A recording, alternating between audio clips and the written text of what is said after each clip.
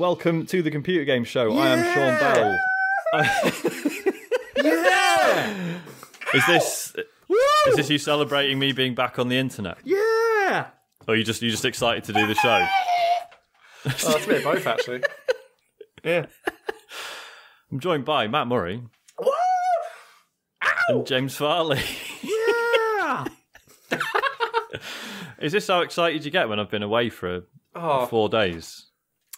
No, we've missed you. So you came online and we said, don't say anything, let's save it for the pod. So yeah, we've said 2 words to each other. So how are you, Sean? How does it feel to have been away? It feels really strange because obviously all I've done, because normally, when we do the show, it's like there's been like checking the doc, the Google Doc, checking the tweets, for questions and the emails and stuff like that.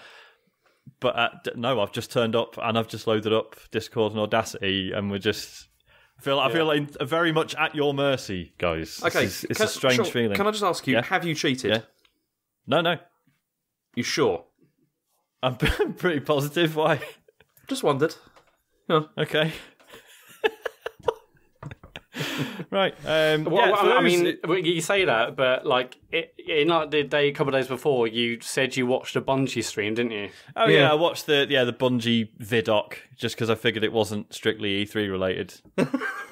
Yeah, That's that shocking, wasn't it? Though. It was an E3 conference basically in the week of E3.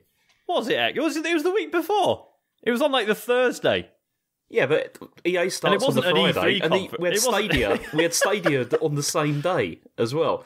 Like, do you know? Yeah, but I skipped that. That was different. Do you know anything about Stadia at all? Nope. Should we tell him that?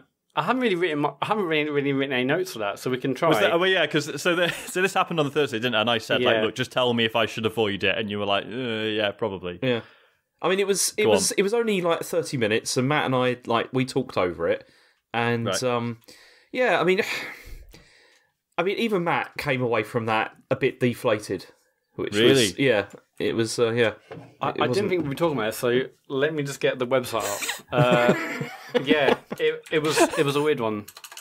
So, Sean, what were you expecting Stadia was going to be? What, in terms of, in what way? Well, in terms of the overall offering what would the service have? What would it cost? That kind of thing. Did you have any? Well, any obviously, thoughts? the dream is that it would just be a subscription, right? And it is a subscription. And it'll just be like, okay, and it'll just be Netflix style, and that would be the ideal, because they sold it on that first presentation. It was all like, hey, you could just be watching a video about a game, and then it'll be click this, and you can just play it. Yeah. So that sort of seamlessness would be amazing if that's. I mean, what? Come on. Okay. I feel like you. there is a subscription.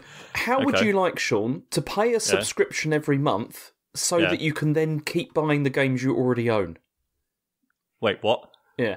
It's okay. How do you mean? How does that work? Okay, so basically, there is no Netflix style library. That doesn't exist. Right. At least not yet. Well, yeah. Okay. Right. So what they're expecting instead is that you're going to pay a subscription of how much was it, Matt, each month? It was $10.99. Okay, $10.99 a month, and then you get one free game, which happens to be Destiny 2. Oh, right. Yeah, okay. Which is going free to play anyway later. It's $8.99. Okay. And then if you want to play more games, you have to buy them from the Google Store. So plus the subscription. Yes. Fuck. Yeah. Okay. So it's not quite that. So basically you pay for Stadia Pro, which is a subscription of $8.99 a month. That gives you up to 4K, 60 frames a second, 5.1 surround sound, that sort of stuff.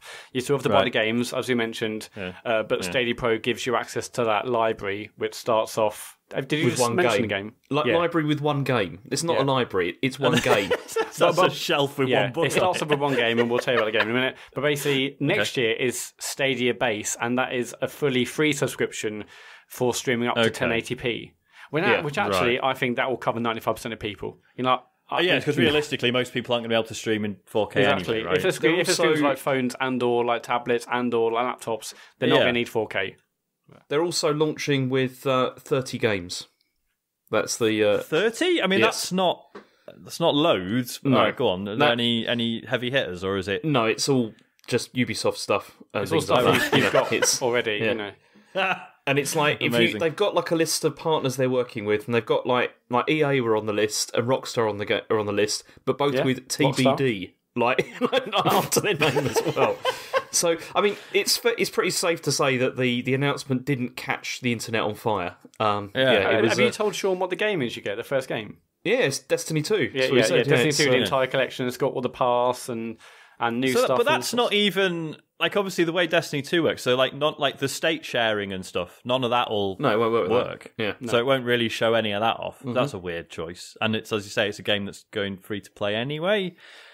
But then they showed off a bunch of games, and one of them was exclusive to Stadia, and the rest of them were all just coming out on everything else as well. And it's what was the exclusive one? Oh, I can't even remember. It wasn't. It was a game called Guilt, and it's made by the people. It's Tequila Works, yeah. Yeah, Tequila Works. Oh, right, who have done some awesome stuff. Yeah. It's like a 3D character in this like. I think it might be like a bedroom or a house, and this person had a torch. It was very, very hard to actually work out what was happening, but that was that. You can also pre-order now for the Founders Edition of Stadia. Yeah, if you want to be a beta tester, you can pay Google £150 and fuck. No, it's £120. Sorry, £120 to get Stadia Founders Edition. That includes 3 months of Stadia Pro. So 3 lots of $8.99 thing. You get a founder's badge on your name. You get to lock in your name so no one else will take Matt Murray. You get a Chromecast Ultra, which I think is decent because they're worth like 80 or 70 or 80 quid anyway. Yeah, they're like 70, 80 quid. Yeah. And you also get this. You get the pads in this like midnight blue color. And you also get a buddy pass, which means you get 3 months of Stadia Pro to give to a friend. So actually, I mean, a lot of people said this is a bit shit. But actually, I think this is great value, regardless of how you think the actual service is going to work. The fact that you get 3 months for yourself, 3 months for a mate, the pad, Chromecast Ultra, which isn't just for this. You can use that for streaming all sorts of 4K stuff, and it's not just for Stadia specifically. I think that's really good value. But the point is.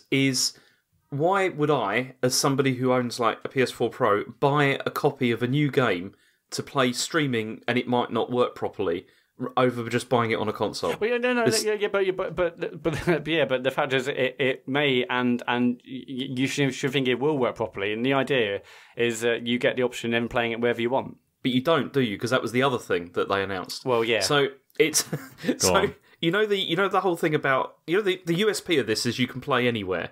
And it turns out you can't, because in the beginning... Well, you can't streaming. Okay. That's, it's still... You can't.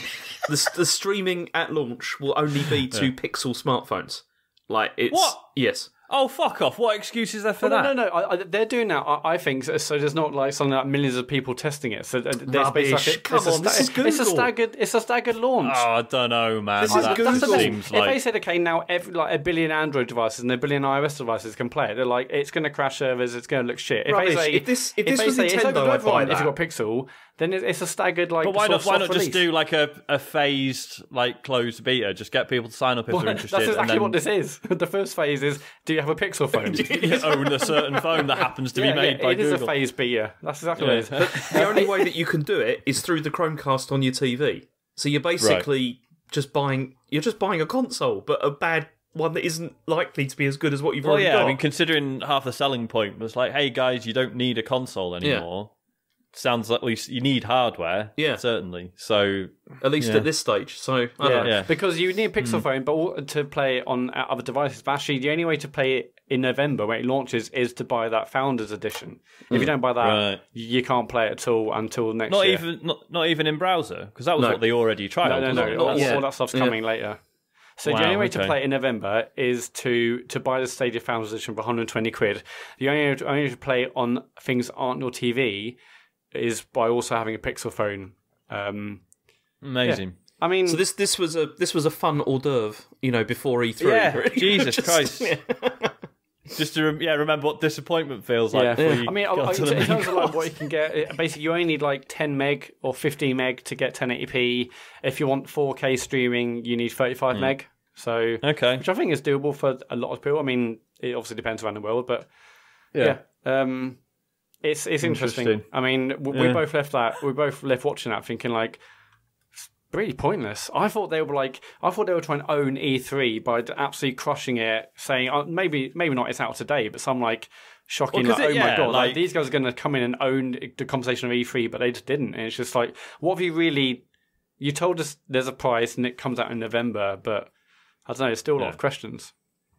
Well, this was it. Like, so the reason I swerved this, but I thought the Bungie one was fine because the Bungie one was just like, yeah, it's about the new expansion. Have a look.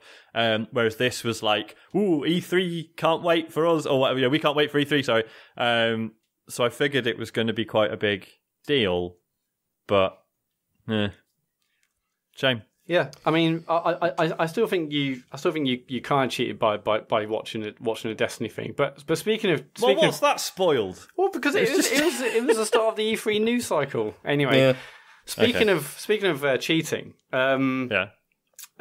James, on last week's show, go on. You said this. That also means, so Sean, like, no, you can't be on your Switch or PlayStation or Xbox. I mean, you're on Xbox. Can't I just sign them out? Yeah, you can do that. That's what I did because so there's no news feed, is there, with that? Yeah, because you can do that with Switch. I just put it in airplane mode for like the whole time, and then you don't get anything anyway. So it's fine. I guess. So last year, James, you or whatever year it was, you put it in airplane mode, didn't you? Actually, thinking back to this, hang on, before you say anything, James. No, listen to me. James, I'm playing the audio clip now. Yeah, you can play the audio clip. That's absolutely fine. Hang on. This is the third piece and your final piece of evidence that I would like to hear your explanation for. Before we started recording today, I thought, do you know what? I'll just check his Switch profile. Yeah. And it said you were online 6 days ago. Right. I can. Yeah. No, Matt. James, listen. I know what this is all going to be about. You're going to be saying, "Oh, how is it?" No, I've already heard the audio. I know what's happened. That wouldn't have been me because I wasn't even in the country. Exactly. At that point. Really? Yeah. It was a portable console, James. Yeah, but I didn't take it with me. Rachel's been using it the whole time. But no, Rachel's like had it because that's another thing that I knew that it'd be something like that. But it's Okay, so did you have an airplane mode, or did you not have it with you? What was the? No, here's what happened, right? Because I cannot. Matt, this was like how long ago was this? Was this 2 years ago now? To answer the question, James. Okay, I didn't take my Switch with me when I went to Hong Kong. I actually took my Vita with me, and I played that. And to the point where I nearly missed my plane because I was playing Killzone on it, and it was awful. Okay, I had to run I mean, between things. It's classic, like someone lies. There's lots of detail. Like we didn't need to know about the Vita and the missed plane. Go on. Well, either way, and then the Switch was left at home, and the kids played it. So that's it. So, but was it in airplane mode, or did you have it with you in airplane mode? Matt, we did this 2 years ago, Matt. I don't know why you're bringing it up again now. But after last week's show, it just rang a bell. I mean, I still don't think we're any clearer on that, but let's go on to E3 2019. I just told you what happened. 2 years ago, I told you what happened as well. Yeah, you said you took your Vita on the plane. It doesn't matter. Let's move on. I mean, that is a strange choice to make, but yeah, all right, whatever. E3... I did take my Vita on the plane. Okay, and you almost missed the plane, apparently. E3 2019. I had to run between fucking terminals, Matt. It was awful. Okay, I don't... It isn't Home Alone, James. And I'm an asthmatic. I mean, I'm overweight, and it was awful. And I was coughing when I got on the plane, and everyone was staring at me. But so you didn't have... So why did you say you had your Switch with you, and you had on airplane mode, and actually you say you left it? No, I said you can do that. I completely forgot that I didn't do that because I didn't take it with me. Don't get excited. It was 2 years ago. Do you want me to play the audio again? You can or you did? Which one is it? What are you talking about? It was 2 years ago, Matt. It doesn't matter. I didn't take my Switch with me. I don't know. It wasn't in airplane mode because I left it at home. Oh, but you said it was. It doesn't matter. Let's move on. We've got a lot to talk about tonight. Jesus. Right. It's ridiculous. E3 2019. Aye. What happened? It started off with EA Play. Now, again, I didn't take any notes for this. James, did you? Yeah. For what, for EA Play? No, I took no notes at all because what's the point? I mean, it was just a couple of... Yeah, so they started off on a Saturday with like live streams from like 5:15 for like 5 or maybe like 2 for 3 hours or so. It started off with Star Wars Jedi Fallen Order, and that does look excellent. It looks really good. Was there gameplay? Yeah. It was a gameplay demo. I think they may start off with a trailer, then as a gameplay demo for like 10, 15 minutes. It looks excellent. I think combat-wise, it looks across between sort of Arkham Knight, a little bit Dark Soulsy in some regards, in that you can't just run into enemies. You've got to come back and see how they're going to potentially attack you. I thought it looked really, really fantastic. Really, really cinematic. And yeah, it got me pumped for the game. What do you think, James? Yeah, I've seen people sort of sneering at it and everything, but I thought it looked pretty good. I mean, yeah, there's always people on the internet sneering I know at it's stuff. bankers. What are people complaining about exactly? Well, no, because they were just saying it looks very sort of generic and not very interesting and all that kind of thing. But I don't know. I thought it looked good. I also feel more excited about it now than I did before the event. Yeah, and also people say, the character's really boring and lame, but and yeah, maybe to look at, but we don't know what his arc or his story is, but. Yeah, gameplay-wise, at least, it looks really, really solid. And that's the thing that excites me the most. And it's Respawn, and they haven't made a bad single-player game ever, have they? Yeah. So, it'll be good. In terms of story, I mean, I haven't really looked too much into it, but I was sort of led to believe that this was a total origin story, and actually you didn't know about your powers and stuff, but in the demo, he had lightsabers and all sorts. They did try and stress afterwards, this is a good player playing this, so it isn't just going to be you go through and smash every single enemy because you've got used to the Force or a lightsaber. It's apparently going to take a bit to understand the systems, but yeah, regardless... It got me really pumped, and yeah, we might finally have a good Star Wars game on our hands if EA don't cancel it, of course. Before that, they also did FIFA, Madden, and Sim streams. FIFA looks good, all the usual stuff. There was a very brief Matt, you're not going to. I'm sure Sean really wants to know about the new features that have been added to FIFA. I mean, I love football and I really enjoy FIFA, but the FIFA stream, there's they went into ridiculous detail about the new systems and this, that, and the other. I thought they're going to lose a lot of crowd, even people who are massively into FIFA. Would probably switch off. There's only one other bit I really want to talk to, is that there was a very brief interlude between streams where they talked about Anthem. I'm not sure. Basically, this guy came on. I apologise. I don't remember his name. I'm not sure if he's a community guy. I don't think he's listening. I think it's no. I don't know if he's a community guy, but basically, Greg Miller from Kind of Funny was presenting it and said, look, fundamentally, what have you guys been up to? And he's we've been working really hard, taken a lot of criticism on board. Well, he didn't say criticism, but taking a lot of feedback on board. We're constantly working hard. And Greg just said, look, is there a future for Anthem? It's there definitely is. We're working hard to improve every single day. But it was just literally a 60-second interview in between the real games, which I thought was interesting. But weird. At least they didn't totally shove it under the carpet and whatnot. Yeah. It got a mention.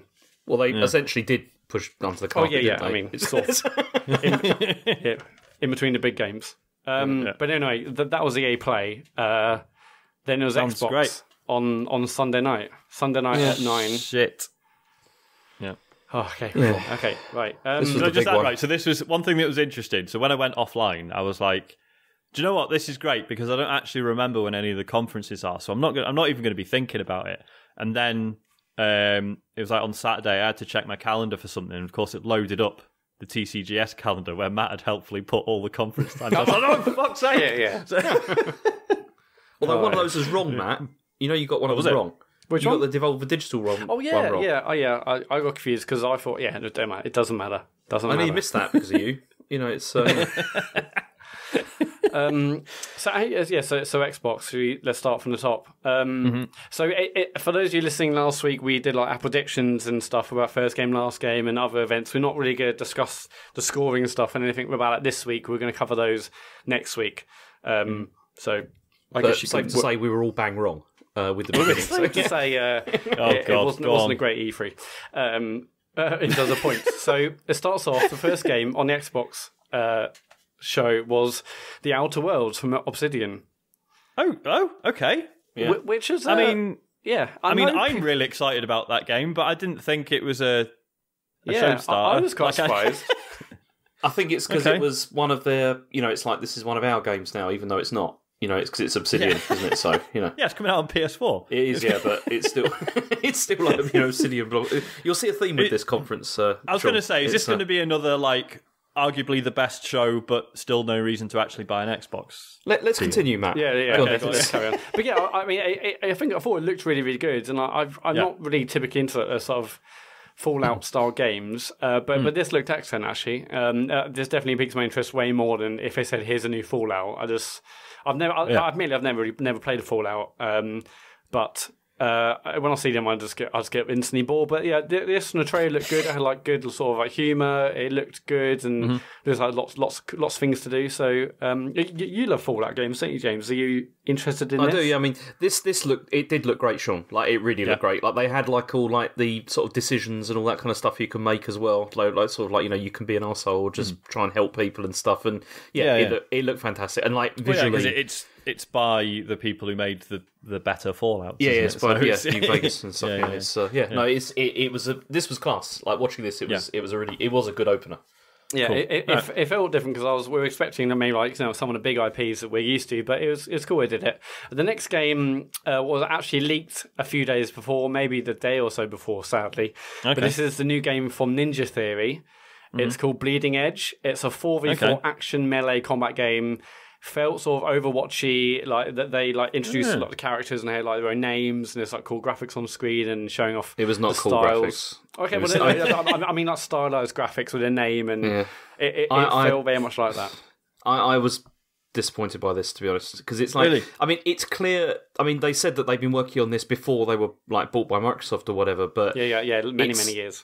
It's just like another, it's a, because Ninja Theory have been known for doing like really good like narrative games, haven't they? Like recently, yeah, really strong single player stuff. Yeah, so to and then see them getting on the hero, I was just like multiplayer stuff, and also the visual style. Not impressed either.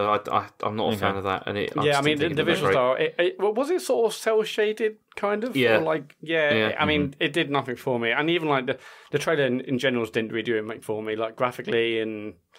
I mean, obviously Ninja Theory are well regarded, so I'll see. But I wasn't good. I need a 4v4 action melee combat game. I just did nothing for me. Because I'm just trying to think. Because the last one of those we had was bloody Anarchy Reigns by Platinum, which no one played. And a lot of people said Anarchy Reigns when this was announced on Twitter. Like, it's a new Anarchy Reigns, but it's got a lot of the same vibe for sure. But, right, yeah. I'm up for that. Yeah. Following that was Ori and the Will of the Wisps. Is another trailer. We obviously know this game's going to be good. But I didn't really say much more, really. It looks good, and we know it's going to be a great game. Next was Minecraft Dungeons. I think this was announced last year, I believe, wasn't it? I've no idea. What is this? Yeah, so this is it's like Diablo. Yeah, it's like a third-person sort of top-down co-op, multiplayer co-op sort of dungeon crawler. Yeah, basically the Diablo, but in a Minecraft sort of universe. I mean, does it look any good? it doesn't really for me. I mean, maybe. I mean, how about you, James? I mean, it was at this point in the chat as we were watching this that we were like, let's hope they're getting all the like rubbish out of the way. Yeah. Do you know what I mean? Well, not rubbish, but all the stuff that's like not really as interesting. Warming up. Yeah. Because you've got like Outer Worlds, which was blinding, and then you've got this stuff when you're just like, oh, okay. Yeah. And Ori will be good. It's just like, okay, we know about Ori, like I was like, okay, they're probably just getting the crap out of the way, even though I think Ori will probably be a blinding game. And how was this presented? Did anyone come out on stage at this point? Or no, this was all just like trailer. Yeah. Okay. Yeah. So it's very similar to last year. So they had like a massive the massive Microsoft theatre just outside E3, same sort of thing. Massive stage. Yeah, they said, welcome to the show, kicked off with these trailers, but now Phil comes out on stage. He had this like really impassioned speech at the beginning. I think he may have done this last year, actually. Oh, you didn't like it, James? Well, come on. It was all that, like, as gamers, we can connect people and work together and solve the world's problems. It was like it was that kind of thing. It was it was kind of like embarrassing. It was it's very much like our core ethos of Microsoft is about connecting people. Everyone can play on every. Well, he didn't say explicitly, but essentially like everyone can play on every platform. Everyone can play together. Yeah, he's like we work with new creators. Blah blah blah. We can change the world. Yeah, like it's like the power of games for the power of good and society. It is. Yeah, it was the kind of thing where you just kind of feel maybe this isn't a great idea, to have these conferences anymore. It's like it's better just to show stuff. How do you think they should scrap it because he made one impassioned speech? Yeah, because these speeches are embarrassing, aren't they? I don't think it was. I thought it was a nice, positive thing to kick off. I wasn't like, oh god, this is really cringeworthy. He was saying nice things. I'm like, this, it's so rare that you get someone, I think, in games that you can actually sort of believe in. And they say that kind of thing all the time. Tech companies. But you get someone like Sean Layden, who we've ripped into before. He's clearly a suit. Whereas that feels like a bit more like a normal person. And all the stuff Microsoft have done over the last couple of years. But has he just had better media training? Basically, I don't know. He seems way more real than other execs do, basically. And I don't think it's cringeworthy. I'm sure he's into games.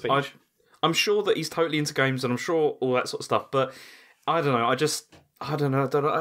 All those sorts of speeches, I find it a bit. Makes you cringe. No one who's ever looked at a comment section or had their headset on while playing with strangers on Xbox Live has ever thought, do you know what, gamers are cool and can make real social change. Yeah. I'll tell you what though, the crowd were loving it. I mean, there was lots of woos going on. We're going to cover the crowd in general E3 this year. Yeah. I mean, at the Microsoft one, I was planning to count the woos, but I couldn't. It was just off the chart.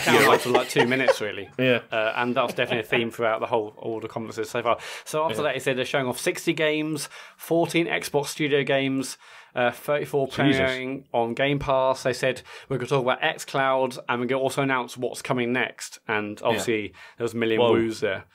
Yeah. There was next followed up with a Star Wars Jedi Fallen Order trailer. I think this was different to the ones you may have seen before EA, but once again, I think it was slightly different and also looked really good. This was, I think, because this was a bit better than what they showed at EA Play. I thought because it did make it look significantly better. Yeah. It had all the sort of Star Wars music. It felt much more like a Star Wars movie trailer.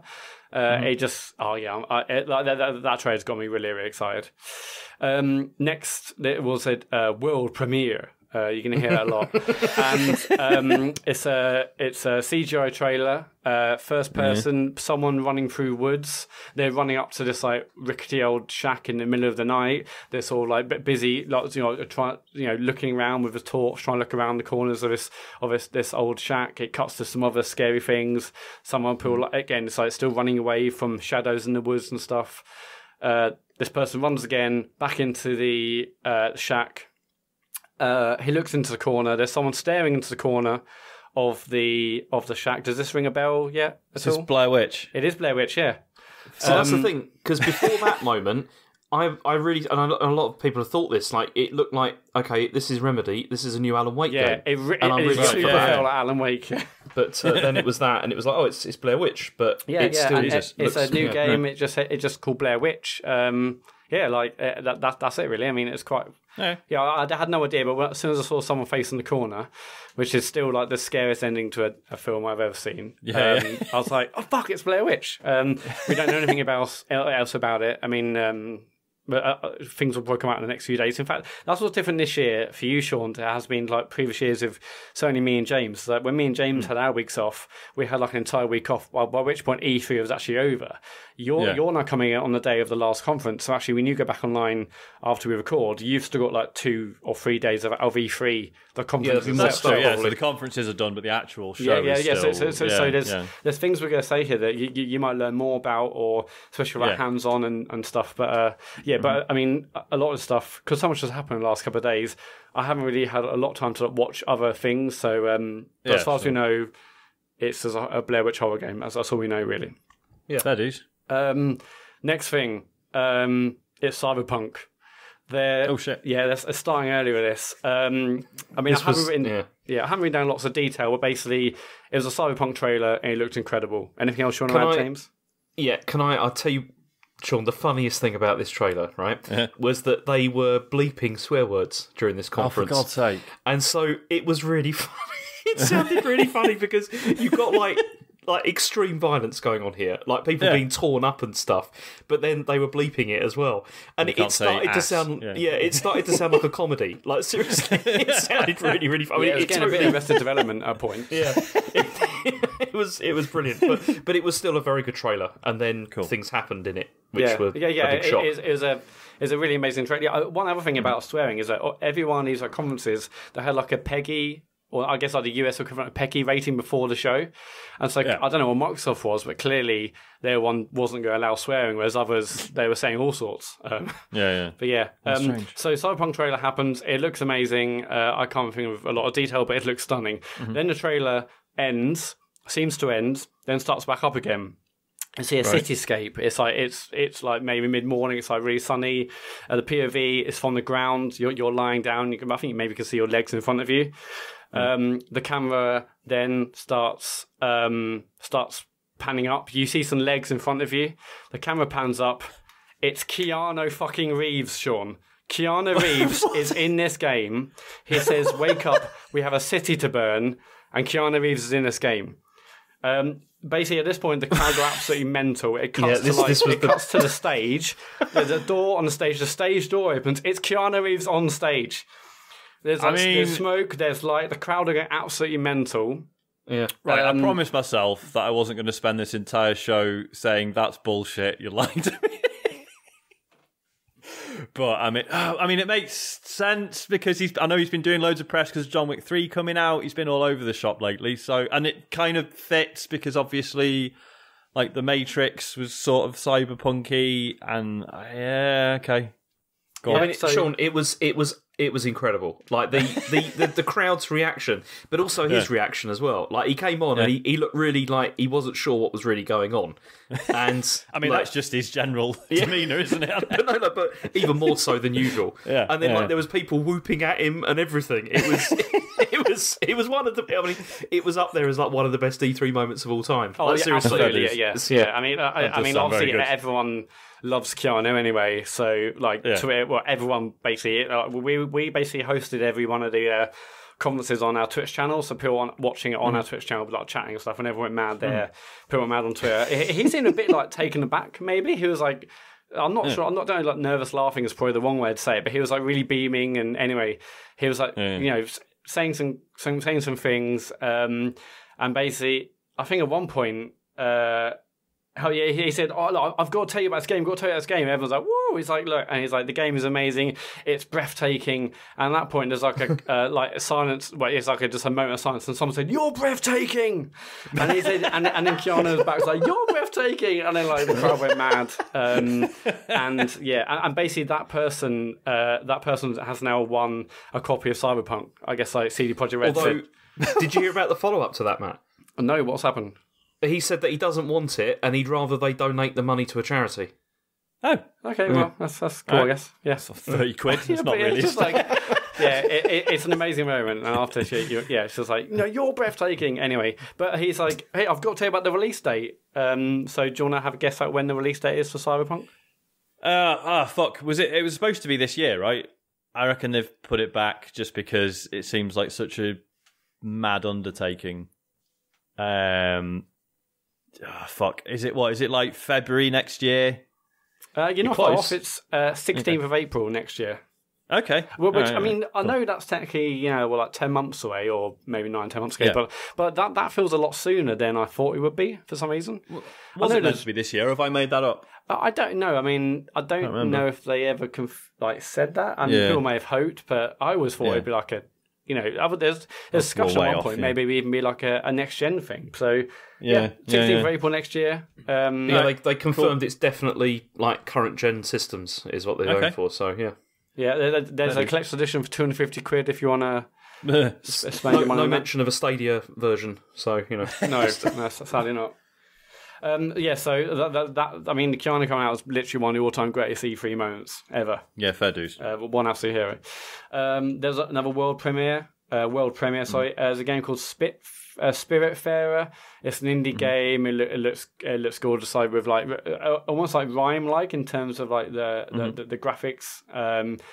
It's really hard to say exactly what you do, but basically they had like things on the screen saying like build, explore, something else, maybe talk to other characters. Do you know anything else about this game, James?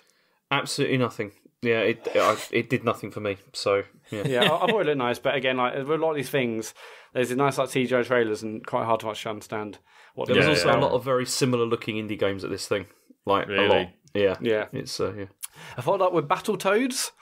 So that's real. That was because this was rumored, right? No, it's been good for years, isn't it? This has been confirmed, isn't it? I'm sure they mentioned it last year. I think last year, I think they said, there's going to be a Battletoads, because didn't Phil Spencer came on stage, didn't he, with the Battletoads? Battletoads t-shirt. Yeah. Anyway, it's a weird 2D fighting game with 3-player couch co-op. Sounds about right. Yeah. I mean, Sean, it looked. I saw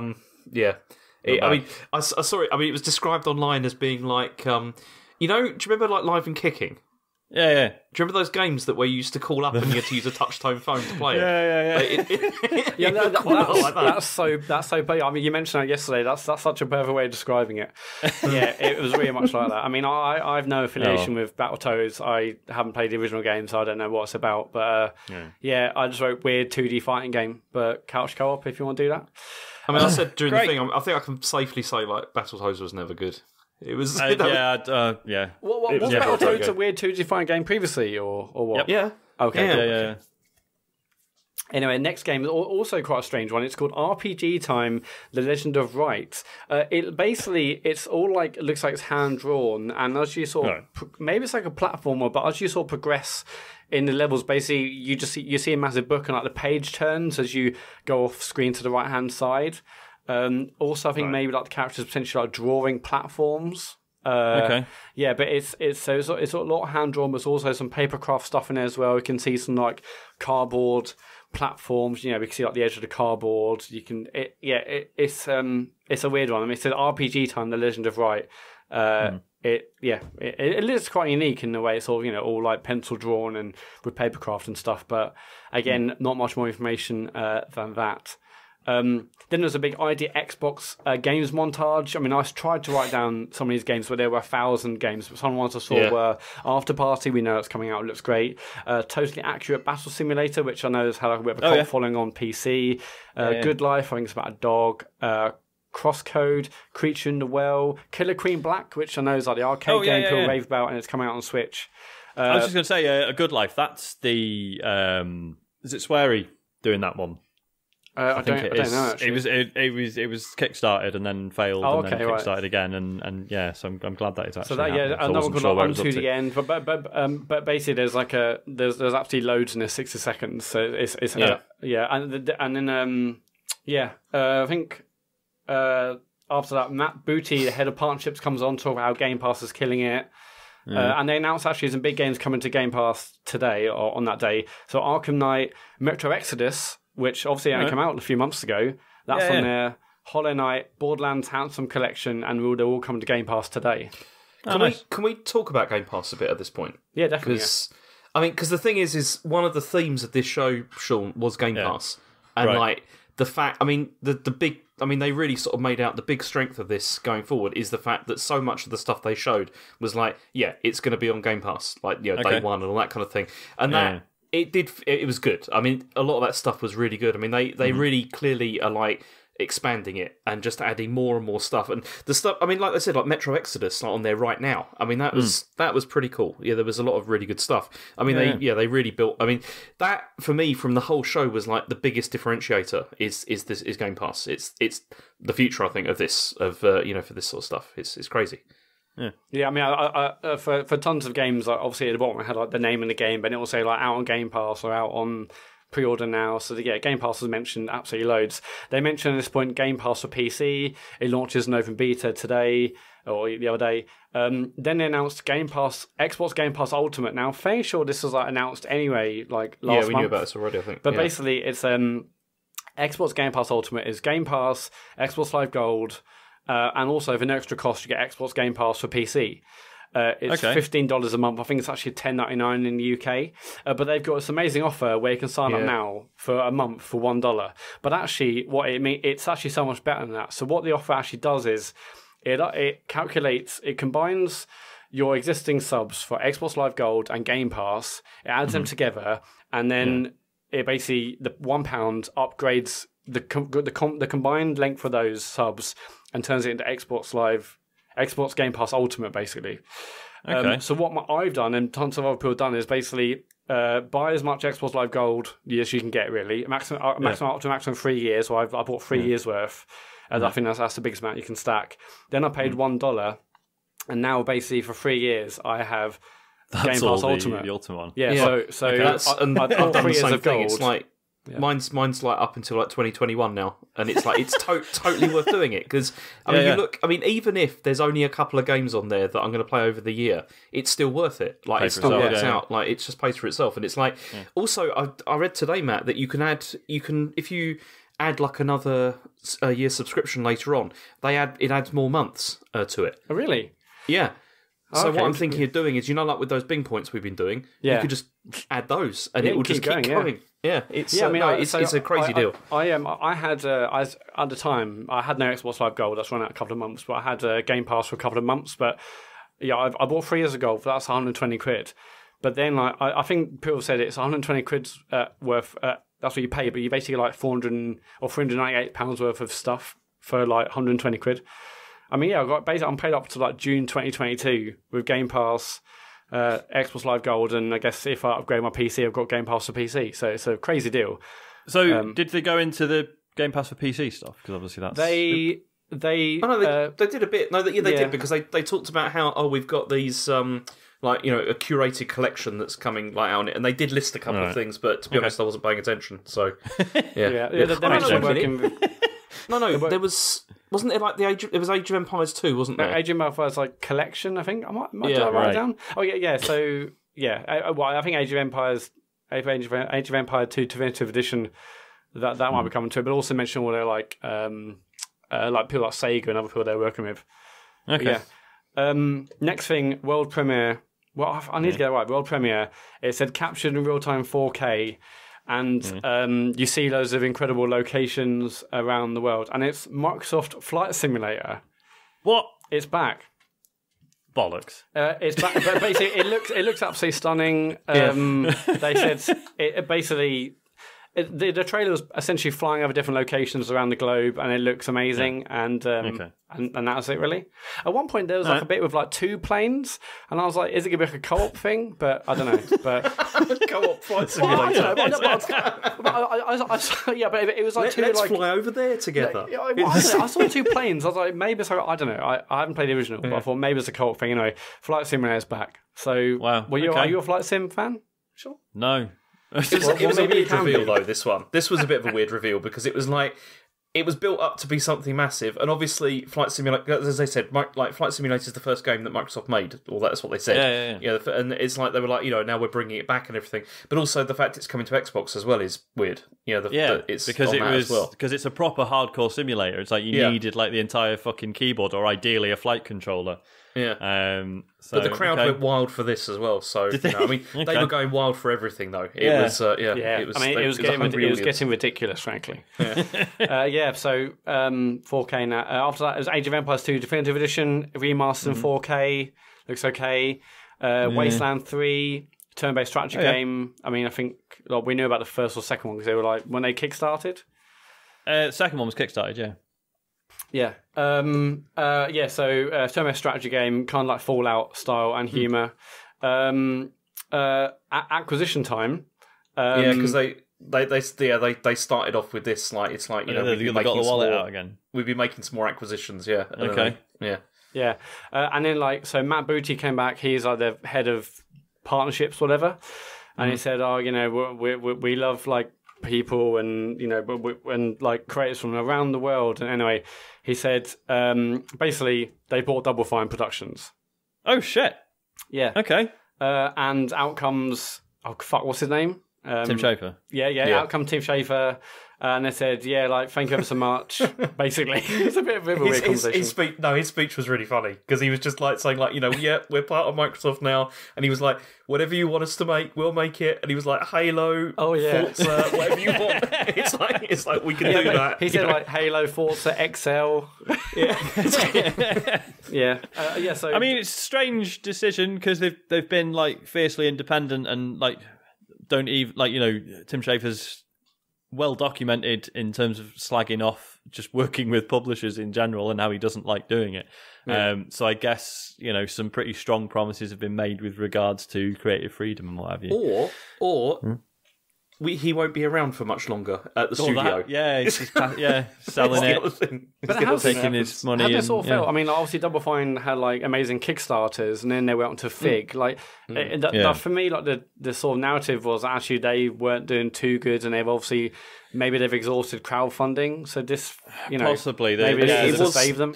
The Fig thing was so awkward because they've obviously done it with the best of intentions, because they were like, they were doing so well on Kickstarter, and then obviously, so many people were saying, yeah, but people are technically investing in a product that you are then able to sell and make money on, so they should be getting money from that. Like, they should be getting some sort of payback.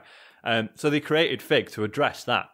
But it was just like, it was just as the Kickstarter bubble was bursting, everyone's just like, oh, great, another crowdfunding platform, fuck off. It just never really... Because the difference with Fig was that was actually like, you got revenue back, wasn't it? Based on the amount you put in. Yeah, so like if you funded a game to an amount that was like, like 20 quid, well done, you get a copy of the game. But yeah, if you wanted to actually put like a few hundred or 1,000 quid in, then you would technically be entitled to royalties. So...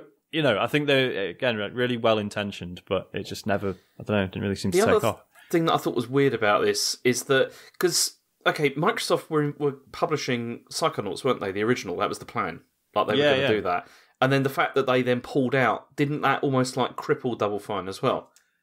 Hang on, are you not thinking of... No, are you thinking of Brutal Legend? Activision were going to publish it, and then they...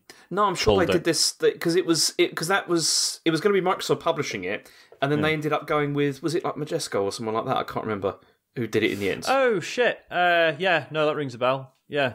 Yeah, so, you're right. I don't know. This was a bit of a... I still thought this was weird, but also it looked like, I'm thinking... So the Activision one just made me laugh because I remember it's just one of my favourite Tim Schafer quotes. Basically, the game came out, and I think it was like EA published it in the end, and then Activision sort of tried to sue for some reason, claiming they still owned bits of it, and... Tim Schafer was approached for comment, and he just said, like, getting angry at Activision for trying to sue you is like getting angry at a monkey for throwing its shit at you. It's just how the beast communicates.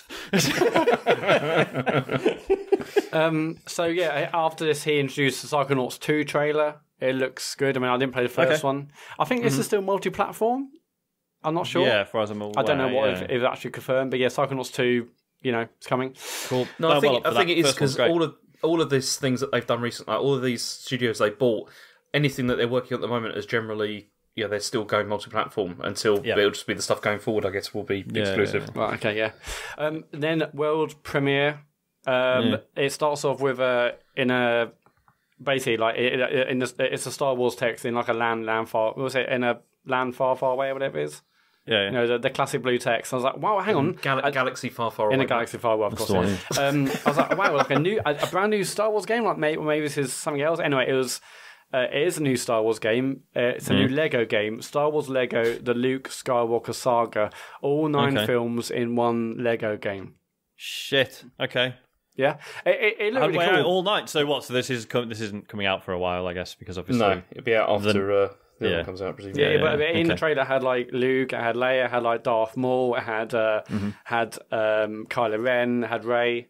Hang on, how can it be the Luke Skywalker saga if he's not even born until the end of episode? Wasn't it the Skywalker saga? Not Luke Skywalker saga. Maybe that works. Okay.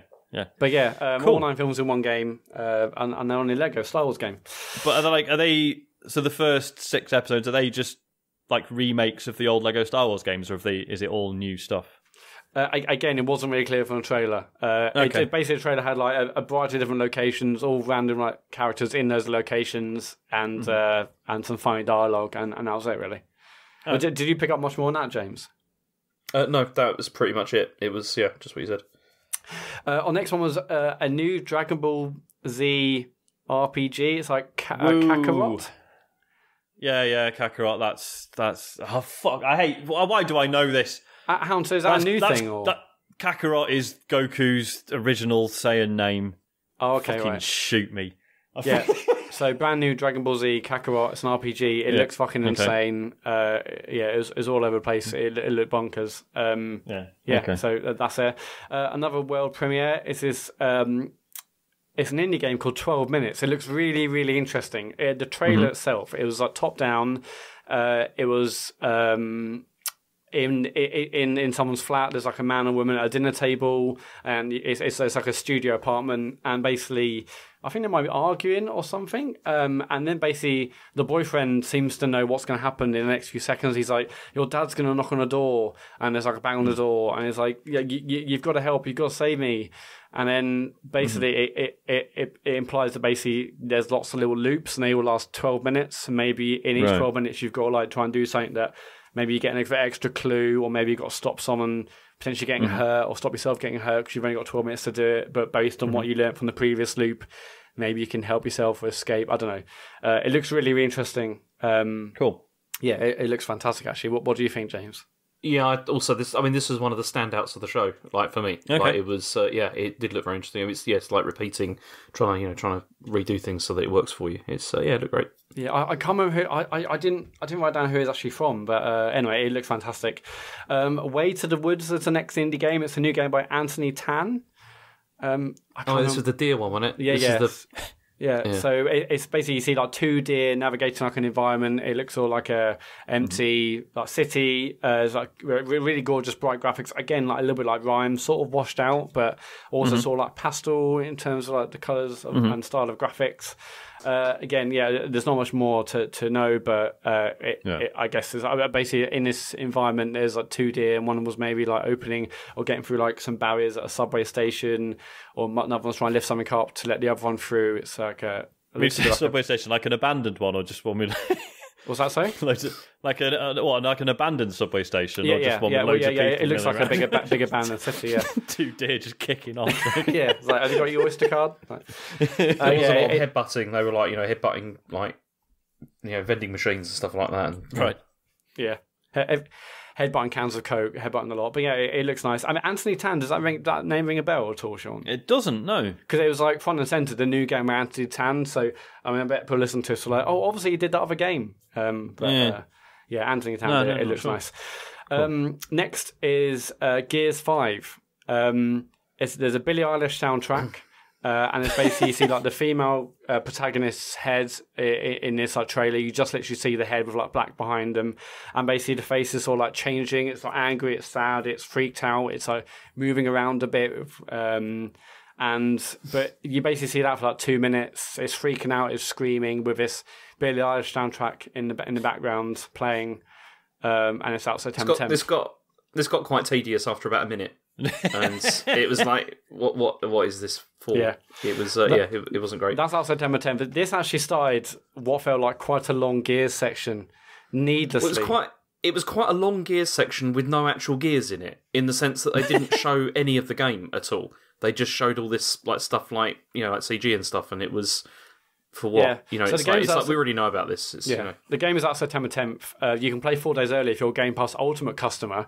So already I'm like, so not just like you can play some stuff on Game Pass, like you can play.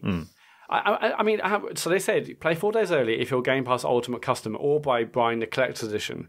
With that first one, do you think it's implying if you're Game Pass Ultimate you get like a trial, or if you buy or what, like, or can you? I thought they're not giving. I thought they were saying it's first party, of course. So yeah, okay, I get it. Yeah, but I thought they were saying if you're on Game Pass Ultimate, you'll get like the best edition of it, basically, because obviously they're gonna release like different versions, and it was like, you'll get the best one, like the collector's one. Whereas if you're on standard Game Pass, you just get the standard version of the game. Maybe. Basically. That's interesting. Okay.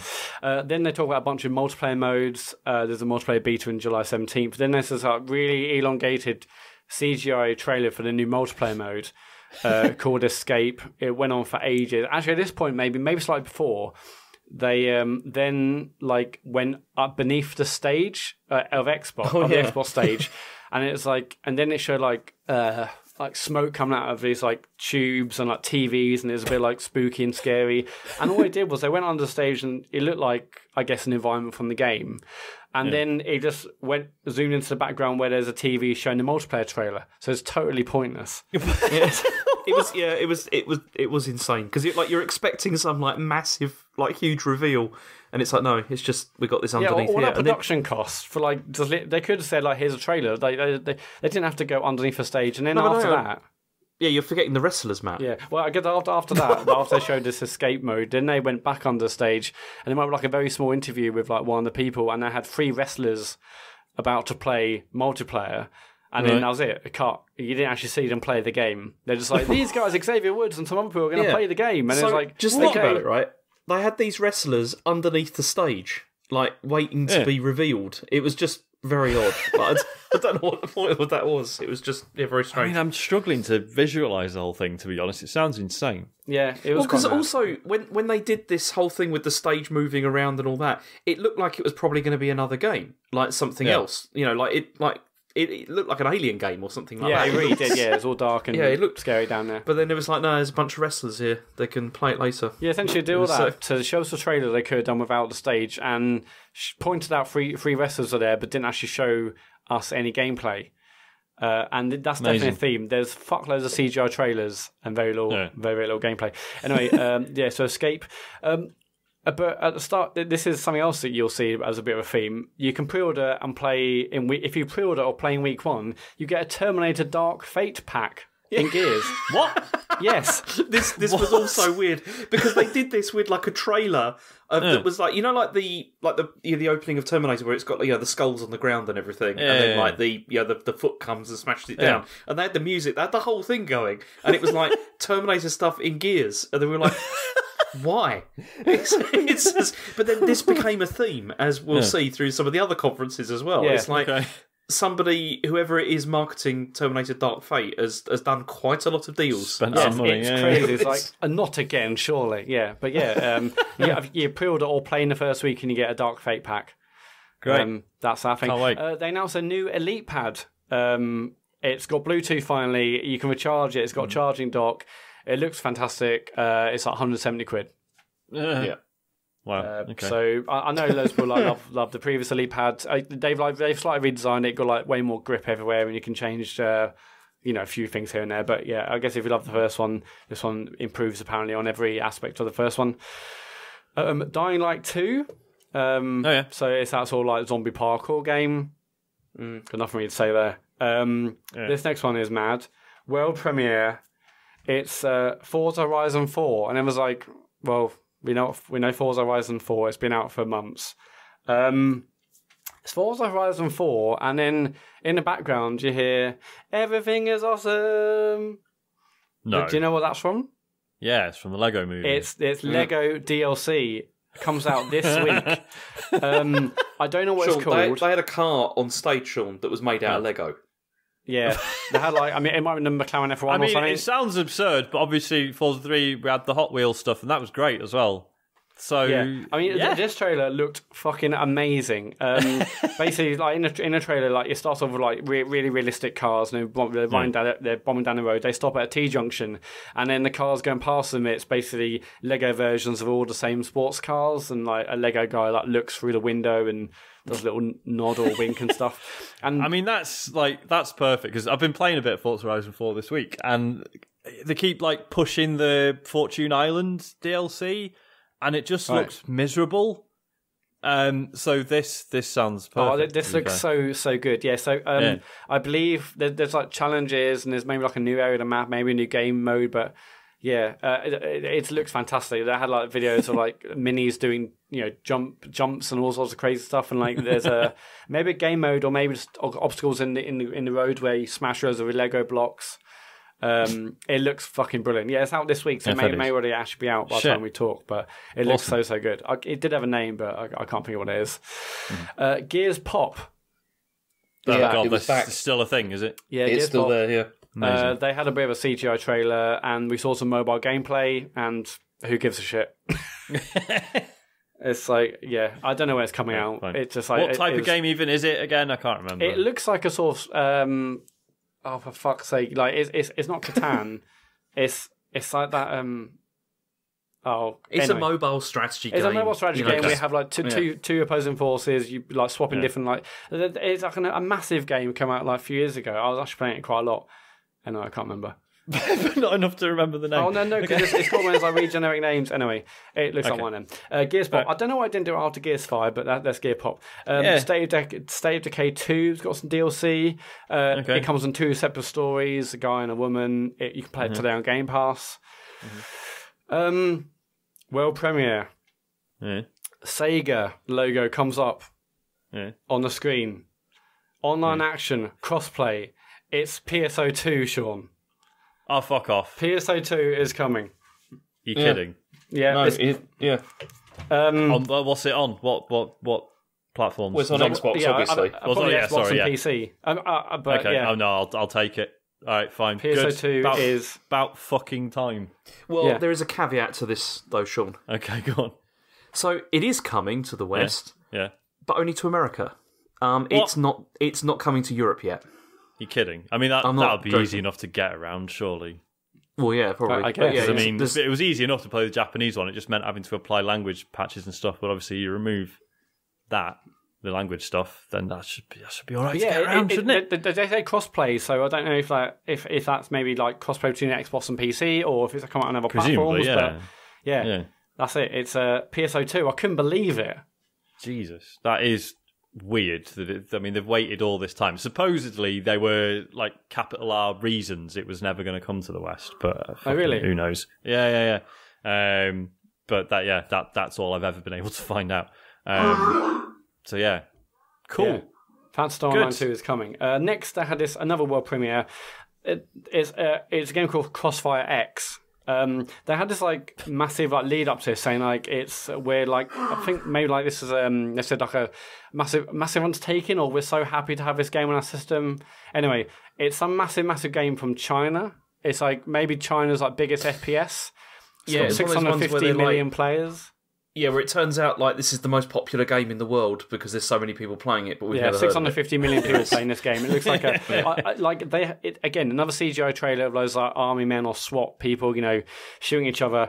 I went on YouTube to find out some gameplay like trailers, and it looks like it's a sort of old Rainbow Six style shoot 'em up. I guess on multiplayer and stuff. But they were really psyched, but then they didn't show any gameplay in the trailer, which I thought was a bit of a waste, really. Because I was like, okay, cool, there's a massive game, and it's already been out in China for years. Why not show us what the actual game is, rather than some big, showy CGI trailer that doesn't really show us or tell us anything about the game? But it's not like it's still in development, is it? Yeah, exactly. But they seem pretty psyched about it. I think the crowd was psyched as well. I don't think they knew what it was, but they were definitely psyched. Oh yeah, everyone's whooping and hollering.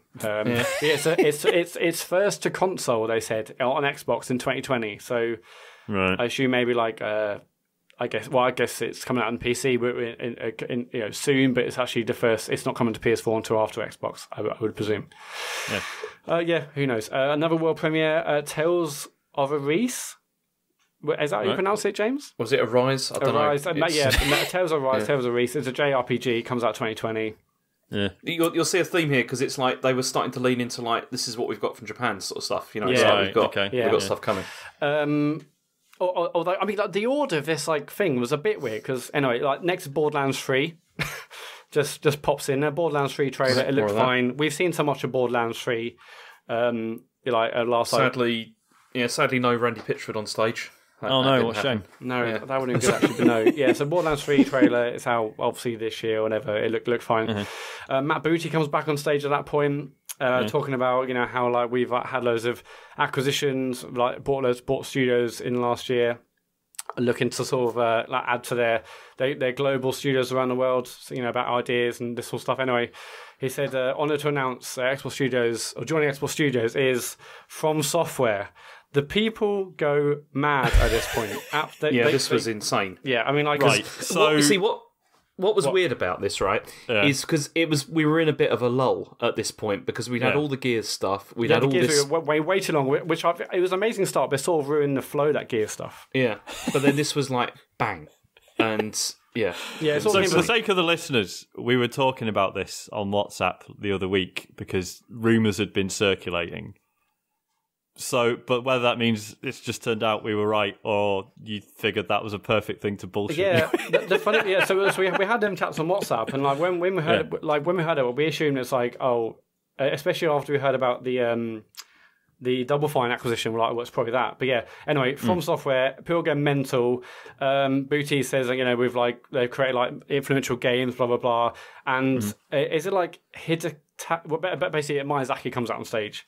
Is it Hidetaka or whatever? He comes out. Hidetaka, yeah. Hidetaka, sorry. Anyway, comes out, more screams.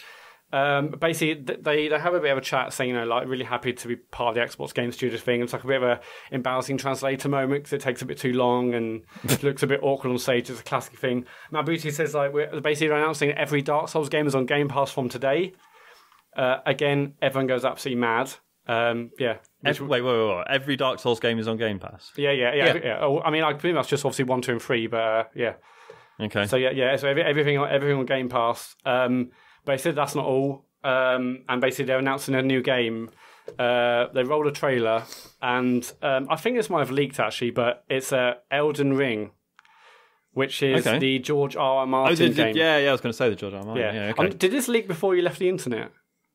No, there was that stuff a couple of weeks back that like it was definitely real, and there was some very vague details on it. Because we talked about it on the show, didn't we? Oh yeah, of course. But beyond that was, I think at one point I think we believe it's going to be called like Great Rune or something like that. Anyway, that's right. Yeah, it's called Elden Ring. And a CGI trailer. It doesn't say an awful lot. Basically, it looks sort of like Lord of the Rings style.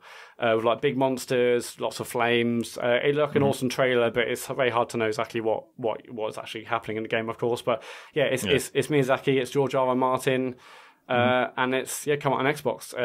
I mean, obviously that's exciting, but once again, like many other trailers here, they it just didn't really you see, this is the thing that I feel was the most disappointing in general. Like with Microsoft showing those, there was so little gameplay stuff. It was just all CG trailers, mostly, which was kind of a shame. We'll certainly come to that towards the end, but yeah, it's just another CGI trailer.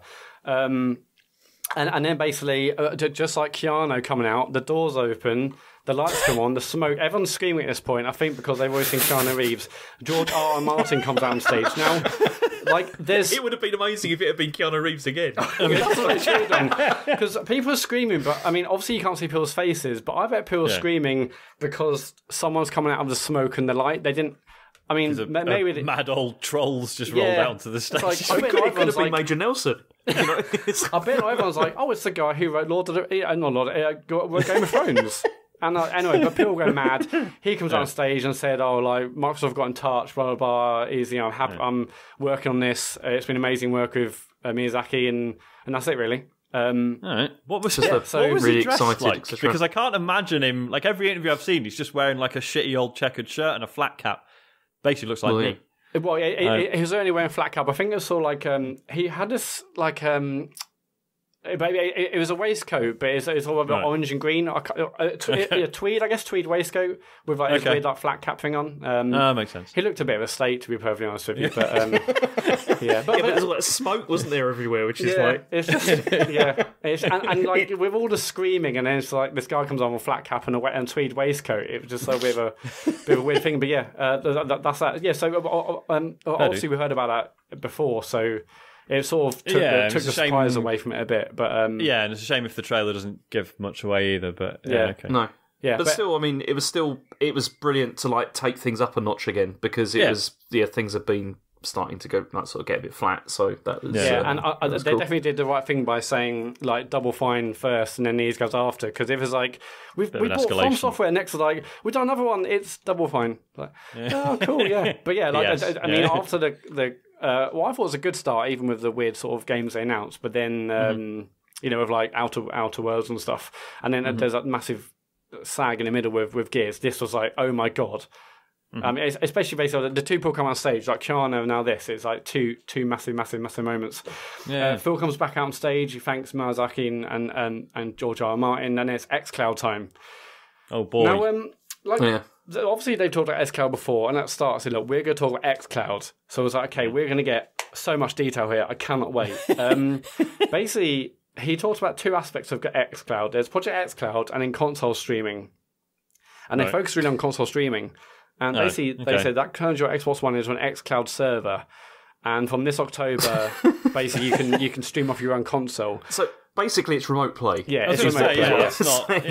It's not, Great. So I mean, like, and it's not something I was massively and that was fussed about on xCloud. That was it.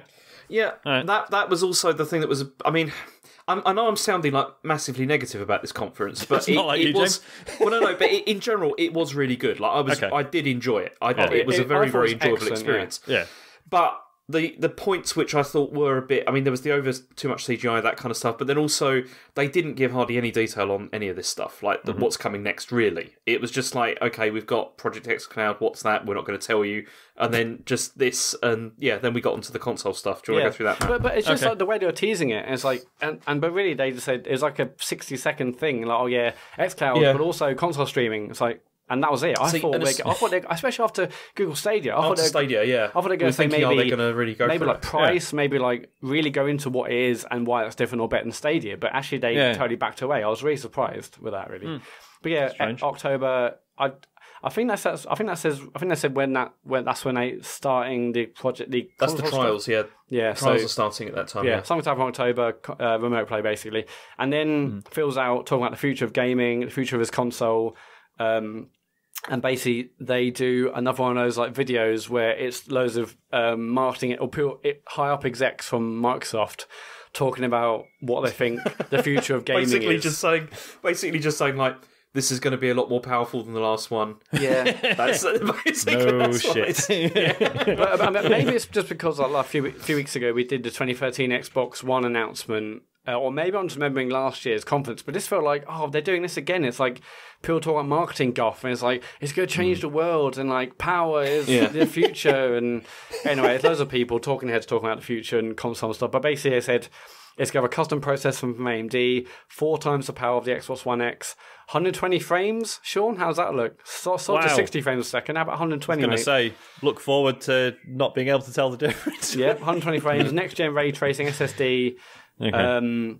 They did, like with Sony, they focused a lot on the SSD as well, like, and the whole like load time stuff and all that kind of thing. I mean, it really looks like there's probably going to be pretty much nothing between these consoles. I think for this generation, they're going to be exactly the same sort of thing. But then, unless Sony pull out something spectacular. Yeah, I'd be very tempted to go Microsoft next generation, or Microsoft first. Well, especially given the things they've announced and stuff. But anyway, we talked about this, but so basically at this point, the video is still maybe it's like a video going in the background, or maybe the trailer's still going on. Yeah, all that stuff was mentioned in the video, and then they're showing like shapes. I was like, oh my god, they're showing shapes of the console. We're going to see the console today, but no, it was just basically zoomed out, and it was just saying the word Project Scarlet. So I was like, great. And basically, I think that's exactly how they do with Xbox One X. Or no, I think at that point it's called Project Scorpio. Anyway, they also said it's coming out holiday 2020, so we know the release date. Oh, right, okay. Next, but we kind of knew that already, didn't we? Yeah, we it's knew hardly it was going to be next year. There's always going to be like fall or holiday and stuff. But yeah, holiday 2020 ended with a really embarrassing line of one of the senior people said, "It eats monsters for breakfast." Yeah, I mean that got a lot of whooping. Wow, it's horrendous. Anyway, then then that stopped, and then talked about Halo, and basically they said Halo is going to be a launch title for Project Scarlet, and here's a trailer. Hang on, wait a minute. What? Okay. But it's still coming to Xbox One as well. Oh, right, okay. It's not just. They didn't say that, but obviously you would. But it is. They didn't say it, did they, James? They didn't say it then, but it definitely is. Yeah, I've seen the Xbox about it since. Okay. Anyway, just be a shit version. It's basically it looked like an amazing CGI trailer of basically this. There's like a guy who it's just like a random looking guy with a beard in a spaceship, and it's like the spaceship like. I think the same might be happening, something bad happening. Maybe there's like loads of red lights and smoke and I maybe I'm remembering it's totally wrong. Anyway, you can imagine there was definitely a situation there. Yeah, there's a situation in a spaceship basically. He wipes like the front glass window of his ship, and there's Master Chief floating in space just in front of the ship. He then brings Master Chief into a ship, and basically you see like the really detailed, incredible suit next to this guy, and then this guy turns him on, switches the suit on. And then you suddenly see it from Master Chief's point of view, and it said on his heads-up display and on his screen, his helmet saying AI not detected, so no Cortana. Oh no! Which was quite sad. And then the guy's like, "Oh, I've done this thing to wake you up." At this point, he hadn't said anything, and I was like, "Is that even Master Chief in the suit?" I thought they would go. Did you think that too, James? Well, I was expecting he was going to suddenly go rogue and smash the guy's head in. I thought he was going to wake up and then start killing the man or whatever. But anyway, he stepped forward after the guy was busy doing other things. Chief stepped forward, and he's reporting for duty or whatever he said. And the guy's like, "Oh, haven't you seen?" And he looked out the window, and basically the Halo was floating in front of the spaceship. It was destroyed. And then it said, "Bang, Halo Infinite." And then that was the end of the Microsoft show. Yeah, right. It was fucking cool to hear the Halo music and see Master Chief. Obviously, it will look stunning, but once again, no gameplay. And that was absolutely the theme, not just of Microsoft's, but the others. But it was. I thought actually this was an excellent show. But there was lots of problems with it still. It was a very good show. Like, I mean, all the like exclusive stuff as well, like especially like the studios and everything was good. But it was just the overuse of CGI, and it almost felt like it was more of a sort of like quantity over quality thing generally. Like they had a lot of stuff there. Like, I mean, I think it probably would have been better if they'd like zeroed in on things instead and like just focused on a couple of things. Not to the extent that Sony do, but like not so many sort of, because it's taken, how long has it taken us to go through this? It's like, it's insane. There's just so much content that it's like, you don't get a lot of like quality time with each one. It's just it was an hour and 45 in the end, so it's a long old conference. And I thought and I still think it's an excellent show. In the morning, after I woke up with slightly different views, and actually, like, I think there's actually some bad points, but I still thought it was excellent. And basically, I thought it was way too much CG, no gameplay. And I fundamentally, I said, have they really done enough to make Sony not regret being there? And I'm not sure. Probably. Like, acquisitions are exciting, yes. And, the studio acquisitions, Halo maybe. looks amazing. Halo will be amazing because it's Halo. And xCloud, they didn't show much, but that obviously has huge potential. Project Scarlet, obviously huge potential. But I don't know, I left it thinking, like, they haven't really shown anything now that Sony's going to be like, fuck, why weren't we there? I just don't think they did enough. It was an excellent show, and maybe one of their best ever. Had some incredible moments. But I don't know. It didn't blow me. I don't think it blew people away or did enough in the way that they had a huge opportunity to do so, personally. Yeah. I mean, I suppose the question for me is, should I sit down and watch this in its entirety, or should I just... Oh, yeah. Absolutely. You should definitely watch it. I thought it was an excellent show. Yeah. But I don't know. I mean, if only for like the Keanu stuff and everything. I mean, that was amazing. Oh, yeah. But I don't know. Like... It wasn't like, if I think back to Sony's like 2016 conference where they show off like God of War and Spider-Man, and maybe they had like a trailer for Last of Us. I was like, oh my god, like, huge things. Yeah. But here, I mean, I don't know. They had just lots of good stuff, but nothing. Yeah. Huge. Yeah. And obviously we're waiting for next gen, so next year will be stunning. I would hope, but I thought they'd do more this year. Yeah. And this is still where I think, like, I wouldn't want to write Sony off, you see, with this, because they've still got all of these games and like all of these like franchises and stuff that, I mean, the Game Pass stuff is fantastic. It's brilliant. Like, the whole idea is really good, but I still feel that Sony have got a lot of like exclusive stuff that make it worth like looking at their machine, if you sort of mean. I mean, that's how they've like won in inverted commas this generation, is through they've just had so much really, really good content, and just relying on third parties I think is not enough. But that's also why like all the studios they've got, like Microsoft now, is they are setting themselves up for the next gen really nicely. It's going to be interesting to see. Yeah, and I guess in a way, like, I never expected like all the acquisitions to be showing games, because they've only acquired them in the last like few months and years, like, or a year maybe. Yeah. I never expected all the acquisitions to say, here's a new trailer or gameplay, obviously because we're so early on. But but I don't know.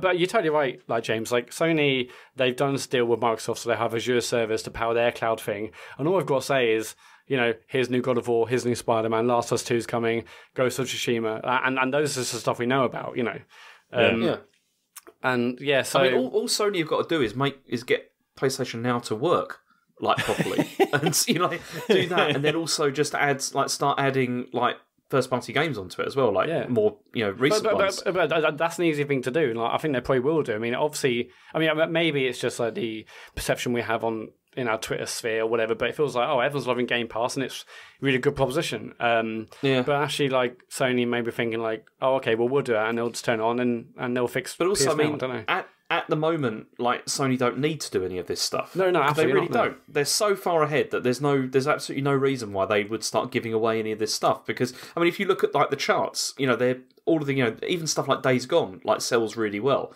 So why would you bring that into something like Game Pass when you're already making a huge amount of cash, just from people buying it? I mean, Game Pass exists because Microsoft were really behind. Oh, definitely, and it's a really good way to get that. to get people like back in again. But I mean, I don't know. I think long term, I think there's going to be changes with that. It's not going to be like cheap forever and all that kind of thing. Once they start to consolidate again, things will change. Maybe, I don't know. We'll see. Yeah, especially with this £1 deal. Like, I'm not the only one to have bought loads of Live, and you've got like 3 years of Game Pass and stuff. But like, I've seen other people saying, someone's losing money, and it's definitely not us. Yeah, well, I've seen loads of people saying, "Well, hang on, I've got 3 years of Game Pass. I'll probably get an Xbox next." Because just like when people were building up their PlayStation Plus libraries, and like, well, hang on, I mean, I bought a Vita basically because I had like hundreds of, loads and loads of Vita games thanks to PS Plus. So you're like, well, if I buy it, I've got loads of games to play. Like, I think Game Pass is doing the same. Well, if I buy, I've got free. Maybe I've got a PC, or maybe I've got an Xbox, but it's okay. But Game Pass is there. But if you're like, well, I've got like 2 years or 3 years of Game Pass and stuff, you might think, well, maybe I'll get an Xbox. Like, there's hundreds of good games on that. The games like Metro Extra's coming now. All the stuff they announced with like Flight Sim and stuff. I mean, I maybe it's turned the tide, which is true. But I mean, as I said, it's still. I mean, aside from the From stuff, it's just I can't play like Yakuza like on an Xbox. Yeah. There's loads of games like that you can't get. Like, it's Yakuza. That's a Sega thing. So have Sony got exclusivity with that, or what? I don't think so, but they still, only ever seems to come out on PlayStation. I think because I mean they come out in Japan first, obviously, and then get hopefully localized. And Judgment obviously is PS4 as well, isn't it? So. Yeah, and it's because it's largely because those games are made primarily for like Japanese audience, and they are just not interested in Xbox. I mean, with the changes from this conference, maybe that will change a bit, hopefully, but we'll see. Yeah, it's just. It's crazy. And there's been like, I think it was like a gamesindustry.biz article today saying they're interested in like acquiring more Japanese studios and stuff. So who knows? Mm-hmm. I mean, they know like Xbox is basically dead over there. And I know that PlayStation like basically runs Europe. I think like PlayStation was like a massive seller in UK and Europe. So I know Xbox are doing really well in the US generally, but I don't know. Like they've got an amazing value proposition with Game Pass and with first party things coming out, but. Yeah, but as I said, I mean, I think Sony could pull the trigger on something very similar if they wanted to. It's just whether they, especially with that partnership with Microsoft now, like, they could offer probably a very similar service. It's just whether they want to or not, and whether it's, whether they. I mean, it's like we were talking to David about this before the show, and it's like he made the point, and he's right. Sony often mess up on pricing of stuff and everything. It's they'll do something and it'll be like ridiculously expensive. Yeah, it's Did I tell you? I told you, didn't I? Did I say on the show the other week I accidentally got PS Now? I've actually accidentally paid for it. Yes, you did. That wound me up because really didn't want to pay for it because it's. But fundamentally, I thought it was an excellent show. I really wanted to watch it again actually before we podded because because the next day I woke up thinking a little bit different about it. But I thought it was brilliant and. Anyway. I mean, it's very easy to be very cynical about it because there was a lot of just like the whooping and all that kind of thing. But they did the best they could, I think, with with that. While I don't think that they completely like blew anything out of the water, it was still a very good show. Like it was very solid. Yeah, definitely, absolutely. Next off is Bethesda. So they did the usual thing, which had done the last couple of years, where they started with like video talking about community and the players and so on and so forth. They did the same thing, a standard video talking heads, people saying how much I've loved Bethesda games all my life and this and the other. Pete Hines comes on stage and does a little talk. Todd Howard does a little gag saying we've had an incredibly exciting year this year at Bethesda, and given some of that excitement, I'm impressed you were still here. Implying obviously the Fallout stuff. And then we went on straight on to Fallout 76, and we had a lot of difficulties. We got a lot of well-deserved criticism, but the team kept working on it, and you kept playing it, and basically Fallout 76 is the best online community ever. Standard thing. And there was more 76 stuff later, but they basically started with that apology, basically. Right, that is. But like the first game they actually showed properly was Elder Scrolls Blades. That's how they started off, but they started off saying it's done well, but fundamentally it's coming out on Switch. Right, coming out on Switch fall 2019. It's going to be free to download and it's cross-platform with mobile and tablet. All right, so and all the usual microtransactions, etc. Yeah, I presume so. Yeah, but Elder Scrolls Blades come out. They went back to Fallout 76. They said thanks for sticking with us, but you loved our updates. Like you really loved it, guys. They've got a huge new patch coming called Wastelanders, and it's got human NPCs. People were going crazy over that. This was the worst conference, and they were all bad. The crowd was so bad this year. Really? This is the worst one for whooping. It was ridiculous. I think, obviously after Xbox and people were like shouting and basically saying, you're breathtaking to Keanu. Maybe other people thought, wow, I'm going to shout out stuff. Maybe I'll get a free copy of a game. It was mental. Everything they were saying, they're whooping and hollering. There's a really, really funny video on Twitter of there's like a supercut of all like, the whoops and hollers. And basically they were saying like things like, I mean, I may have got examples come on, but basically really basic things like, we've got a game coming out. And people are like, wow! Seriously, it was like, and there's a dragon. It was insane. It was absolutely insane. Just constant whooping, and it did get. I mean, this video you've got to see it, Sean, because you look at like they zoom in on the presenter's face, and even the presenter's just kind of like, oh, for fuck's sake, this is too much, because it was seriously ridiculous, Sean. Like it was the Bethesda one. I think was the worst out of all of them. Definitely. But there was like, I mean, this guy was just like it sounded at one point like this guy was just being sarcastic. Yeah, it sounded like heckling actually. Yeah, it started to sound like heckling because whatever they said, it was just like, yeah.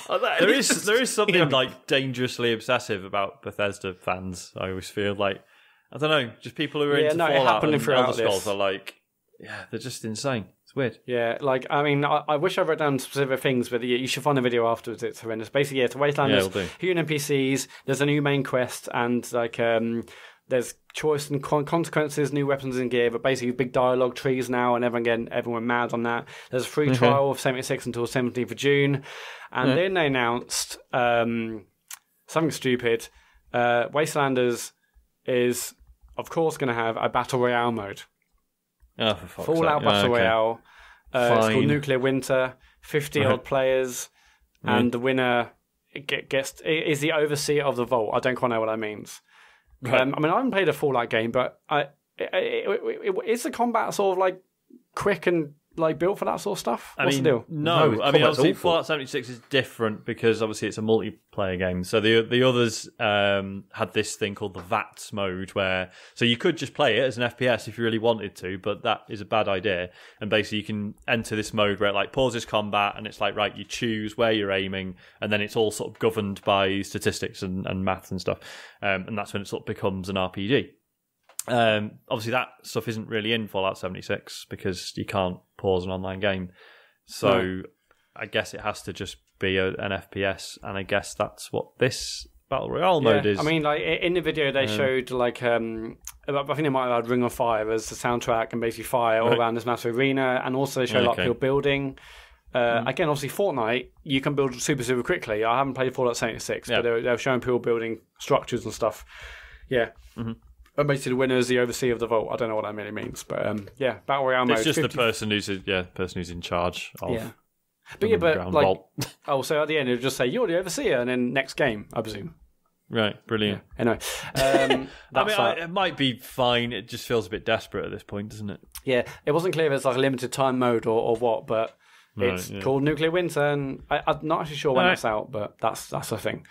Then Shinji Mikami, came out on stage announcing a brand new IP, which is really exciting. It's called Ghostwire Tokyo. Now, once again, it's a big CGI trailer, so don't know about gameplay, but basically it's an action-adventure game. They mentioned supernatural evils, supernatural evil within it. This woman came out called Ikumi Nakamura. Not sure if she's a director, but she was amazing. I think she might say she was like nervous because she wasn't like great at speaking English and stuff, but she had like loads of energy, and the crowd absolutely loved her. And along with sort of the Keanu stuff and some other stuff that happened, like basically people loving her, people like doing like fan art already of this woman. She like said a few things saying like, I'm sorry about my English and this and the other. She looked a little bit nervy, but then like when she presented the trailer, she like did this like thing with her arms to point, but it's just like, I don't know. She did this crazy cool thing, and everyone loves it basically. Anyway, it's a trailer. It looks cool. These are just my notes. It looks cool as fuck. It's a Tokyo cityscape. It looks like a regular day of commuters going to and from work. and then basically you suddenly see people start disappearing and their clothes just falling down to the ground. There's weird creatures with like bony hands and a samurai and stuff, and explosions. People running away from creatures and looks like Walking Dead in that regards. No idea what the gameplay is really. It looks cool as fuck, and that's Ghostwire Tokyo. But it's just exciting to be like to see a new IP. Yeah. Especially at Bethesda, because they tend to sort of just go through the same kind of things, and this looked great. Yeah. Because we talked about Shinji Mikami the other week, didn't we? And it'd be cool to see what he's doing next. So yeah wicked. Yeah, it looks awesome. But again, it's just CGI trailer, so it's hard to say. At this point, in my notes, in caps, I say the whooping is horrendous. This is when like the Elder Scrolls Online guy come out, and they were basically saying like we've done some updates, and people were going like mad over that. Yeah. Elder Scrolls Online, so new trailers, new stuff, and I put who cares, but the people in the audience cared. There's a new. I've never heard of a single person actually playing the Elder Scrolls Online beyond like an initial trial. I think they were all in the audience, Sean, because they were really pumped for it. It was Yeah, they announced a few things. I didn't write them all down, but basically there's like a Scalebreaker dungeon DLC in August. Anyway, people going mad about that, whatever. Next. Basically, this one comes out on stage saying, like, imagine a game with a Saturday morning cartoon style, and it's a free-to-play mobile game. Here it is. And it's a game called Commander Keen. And my notes were like, who the fuck? So, is this a well-known character? Yes. Yeah. It's just, I've never heard of him. So this is what id did before Wolfenstein. Before Doom and Wolfenstein, yeah. Okay, I had no idea. It did 2D platforms for the Commander The reason this was also cool is because this was like this really showed how they had like mastered like PC gaming, if you sort of mean, because they made like platformers that were at the time people were saying, oh, this is like comparable to Mario or whatever. That's bullshit, obviously. Yeah. But they were good. They were pretty good, like Commander Keen games.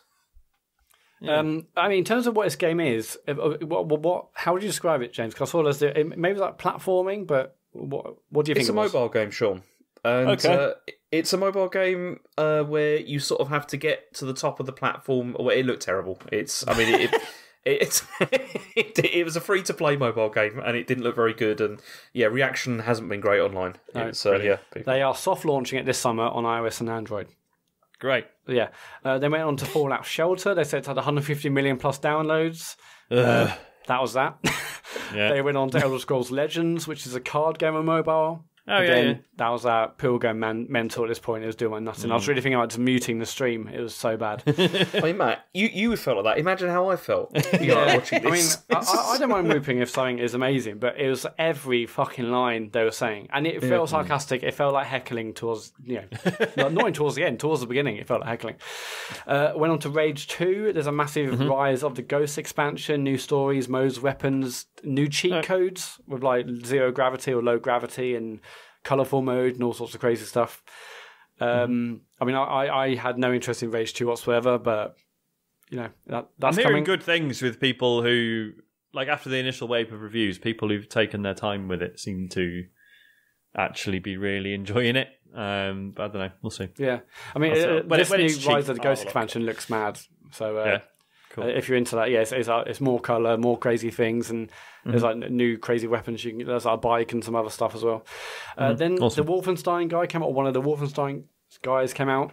Mentioned a couple of games. First of which is Wolfenstein Cyberpilot. It's a VR game. Right. I don't think they mentioned which platform was, but it looks like sort of an arcade shooter. Right. Yeah, it looked like another shooter, but there was no gameplay or anything like that. Really, it was just brilliant.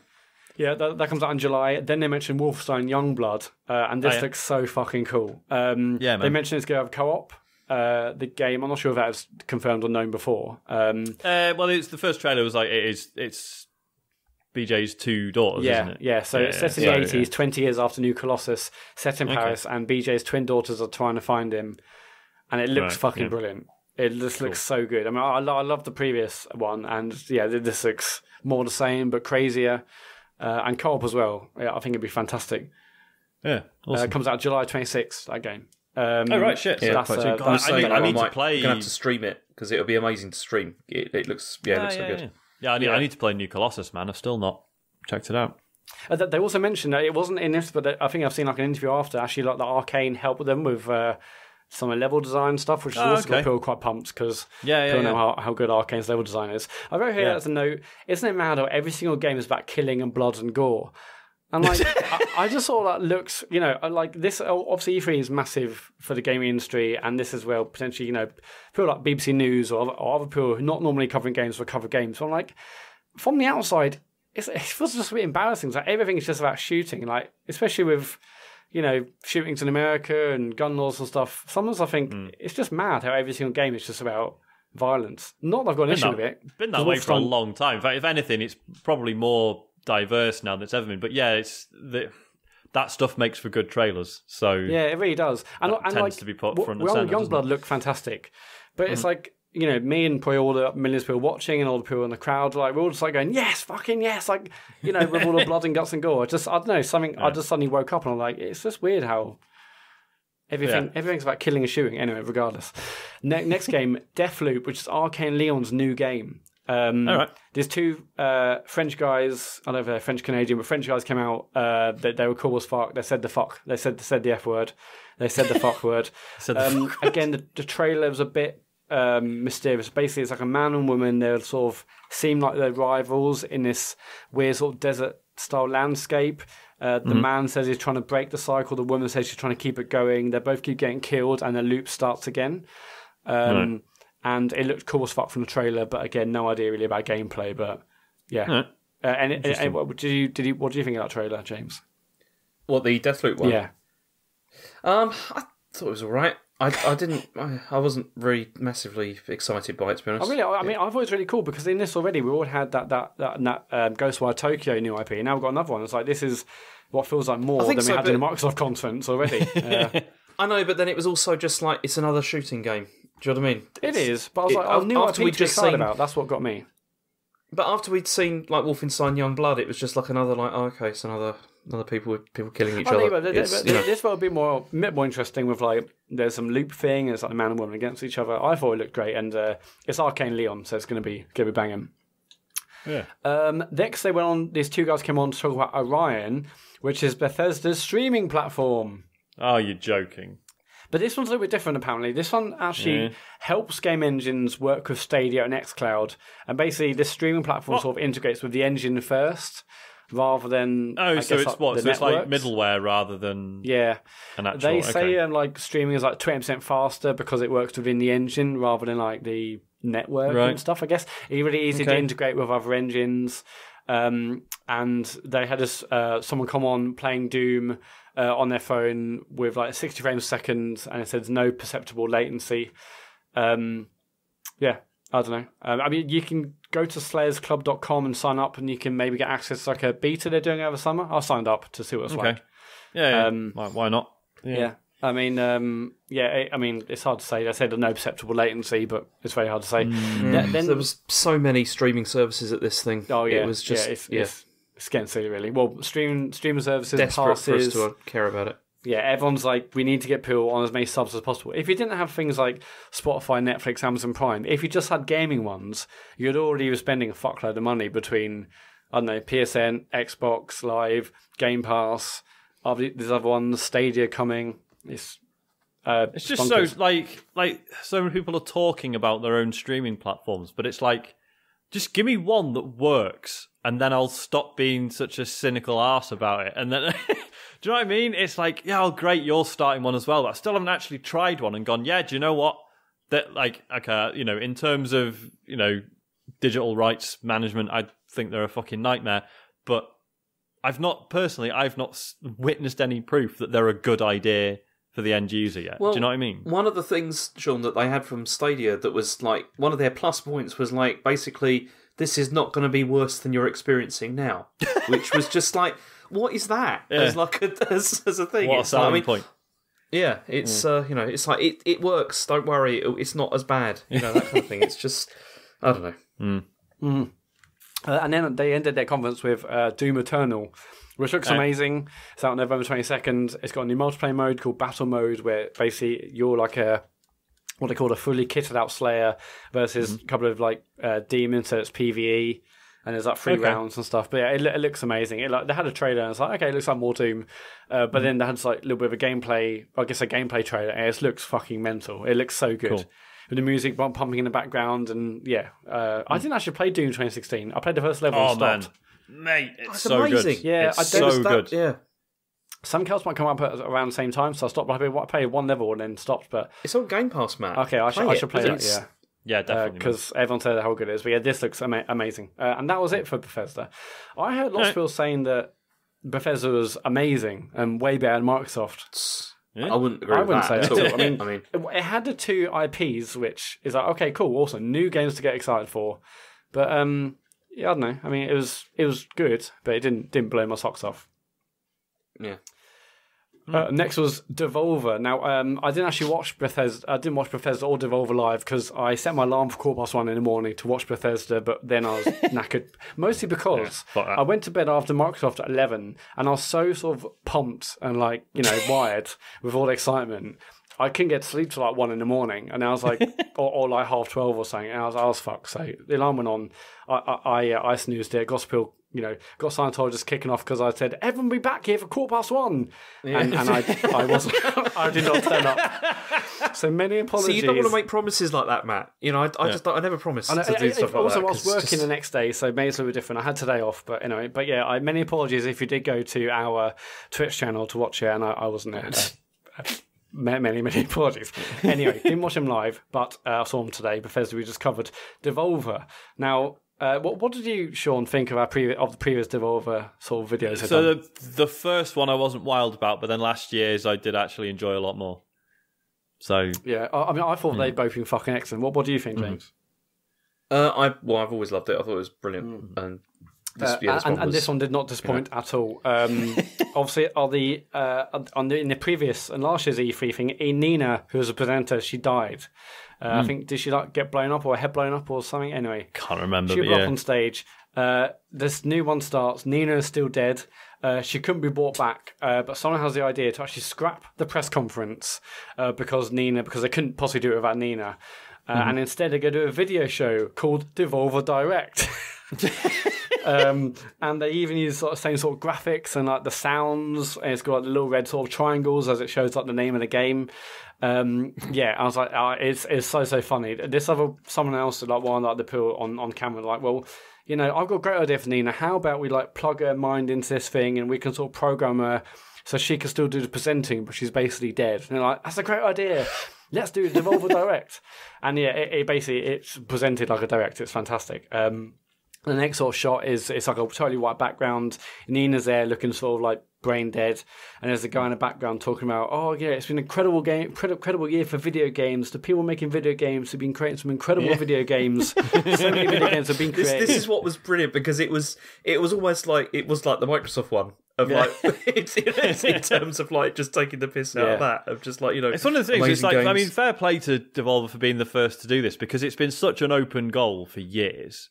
Yeah. Like the whole the whole format of the way the E3 conferences have worked has just been so. I mean, they've not all been formulaic, but yeah, like we all know the the E3 bingo cards, like a guy in fucking jacket and jeans and talking about experiences. All the tropes. Yeah, like all that stuff has been laid out for people to take the piss out of for years. So yeah, fair play to Devolver. Yeah, so at this point, Nina's it. like, "What the hell are you saying?" And then it cuts to the first trailer, and it's this first game called Fall Guys Ultimate Knockout. Again, it's like another CGI trailer, but basically, there's a colourful, shiny plastic sort of creatures, a little bit like Gang Beast-ish, but basically it's like weird sort of bulbous characters. It's 100 players battling out, and it looks a little bit like Total Wipeout, the TV show.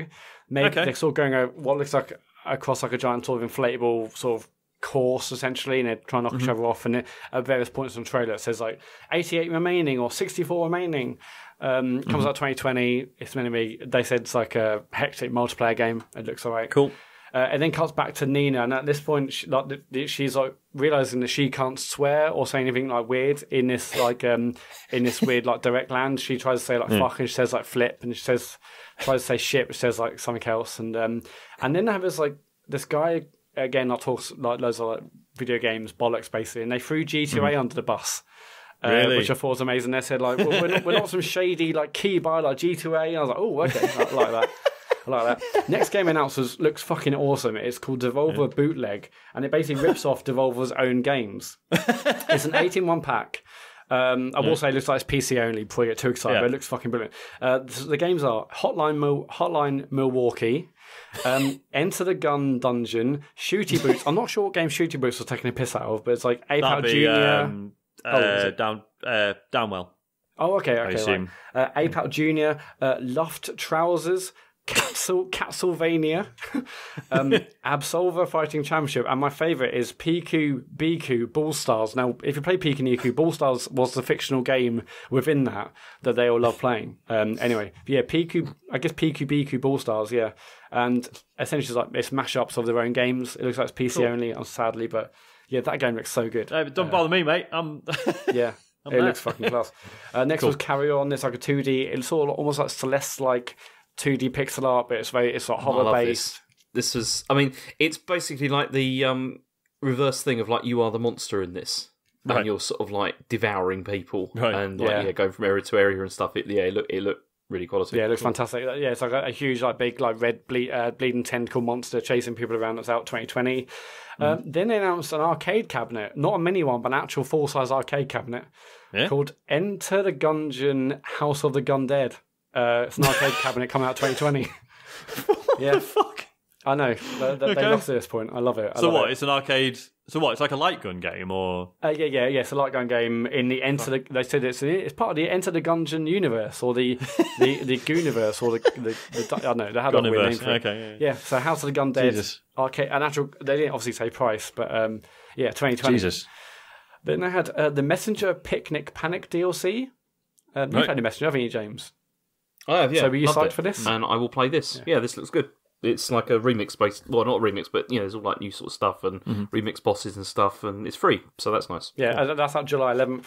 And then I had a trailer. Ended like a bit of a weird soft note, but ended with my friend Pedro trailer, which it's cool. Comes out like next week. We already know what it is. It's a bit of a weird way to end, but it's fucking brilliant as ever because I love the previous Devolver ones, and I thought it was really really funny. Love watching that. Nice. Next one was a PC gaming show. Now. James and I was about to say, can we have a break? But this isn't going to take long, is it? This is not going to take long at all. We'll have a break after this, definitely. We, I said, as I was saying throughout, hey, we're not doing any talks over, but we're going to be hosting. We're going to have like each of these conferences shown on our Twitch channel. Come in and watch it with us. And plenty of people did come and watch the PC gaming show with us. And within 5 minutes, people were like, "What is this? I'm bored." It was so boring. Actually, James left.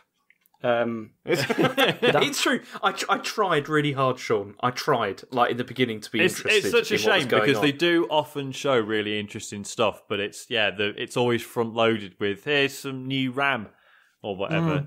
It wasn't like that. It was the presentation style was not great either. Yeah, it was like, as I said, it was like sort of like. I'd say early to mid 90s, like I don't know, like Gamesville, kind of style. Like really, it wasn't. But they were definitely playing great. To that. It wasn't like it's so embarrassing. It's like that. Like the guy, and I've recognised the guy presenting. I don't know his name, but he was like ridiculously smiley, but not in like a standard presenting way. It felt over the top. Am I wrong in saying that, James? Or oh no, it did feel over the top, but not in a kind of like self-referential way. Oh, you don't think so? I thought it. No, I didn't think so. Okay, right. It was borderline basically because some points I'm like they're in on the joke, and other time I'm like no, they're not. And anyway, but fundamentally the biggest thing I watched the whole thing. Sam Barlow's Telling Lies looks fucking excellent. We all know that anyway. But the next game from Sam Barlow. Obviously, we've always seen the trailer and the announcement previously, but that game is so good. I can't wait for that. We'll cover the first and last games next week because I wrote them down. Don't worry about it. But not great. So next up was Ubisoft. Okay. There was quite a lot of excitement for this, mostly because we know we've got big IPs and stuff, given what we've had up to now, especially after the PC gaming show. We're like, cannot wait for Ubisoft, cannot wait.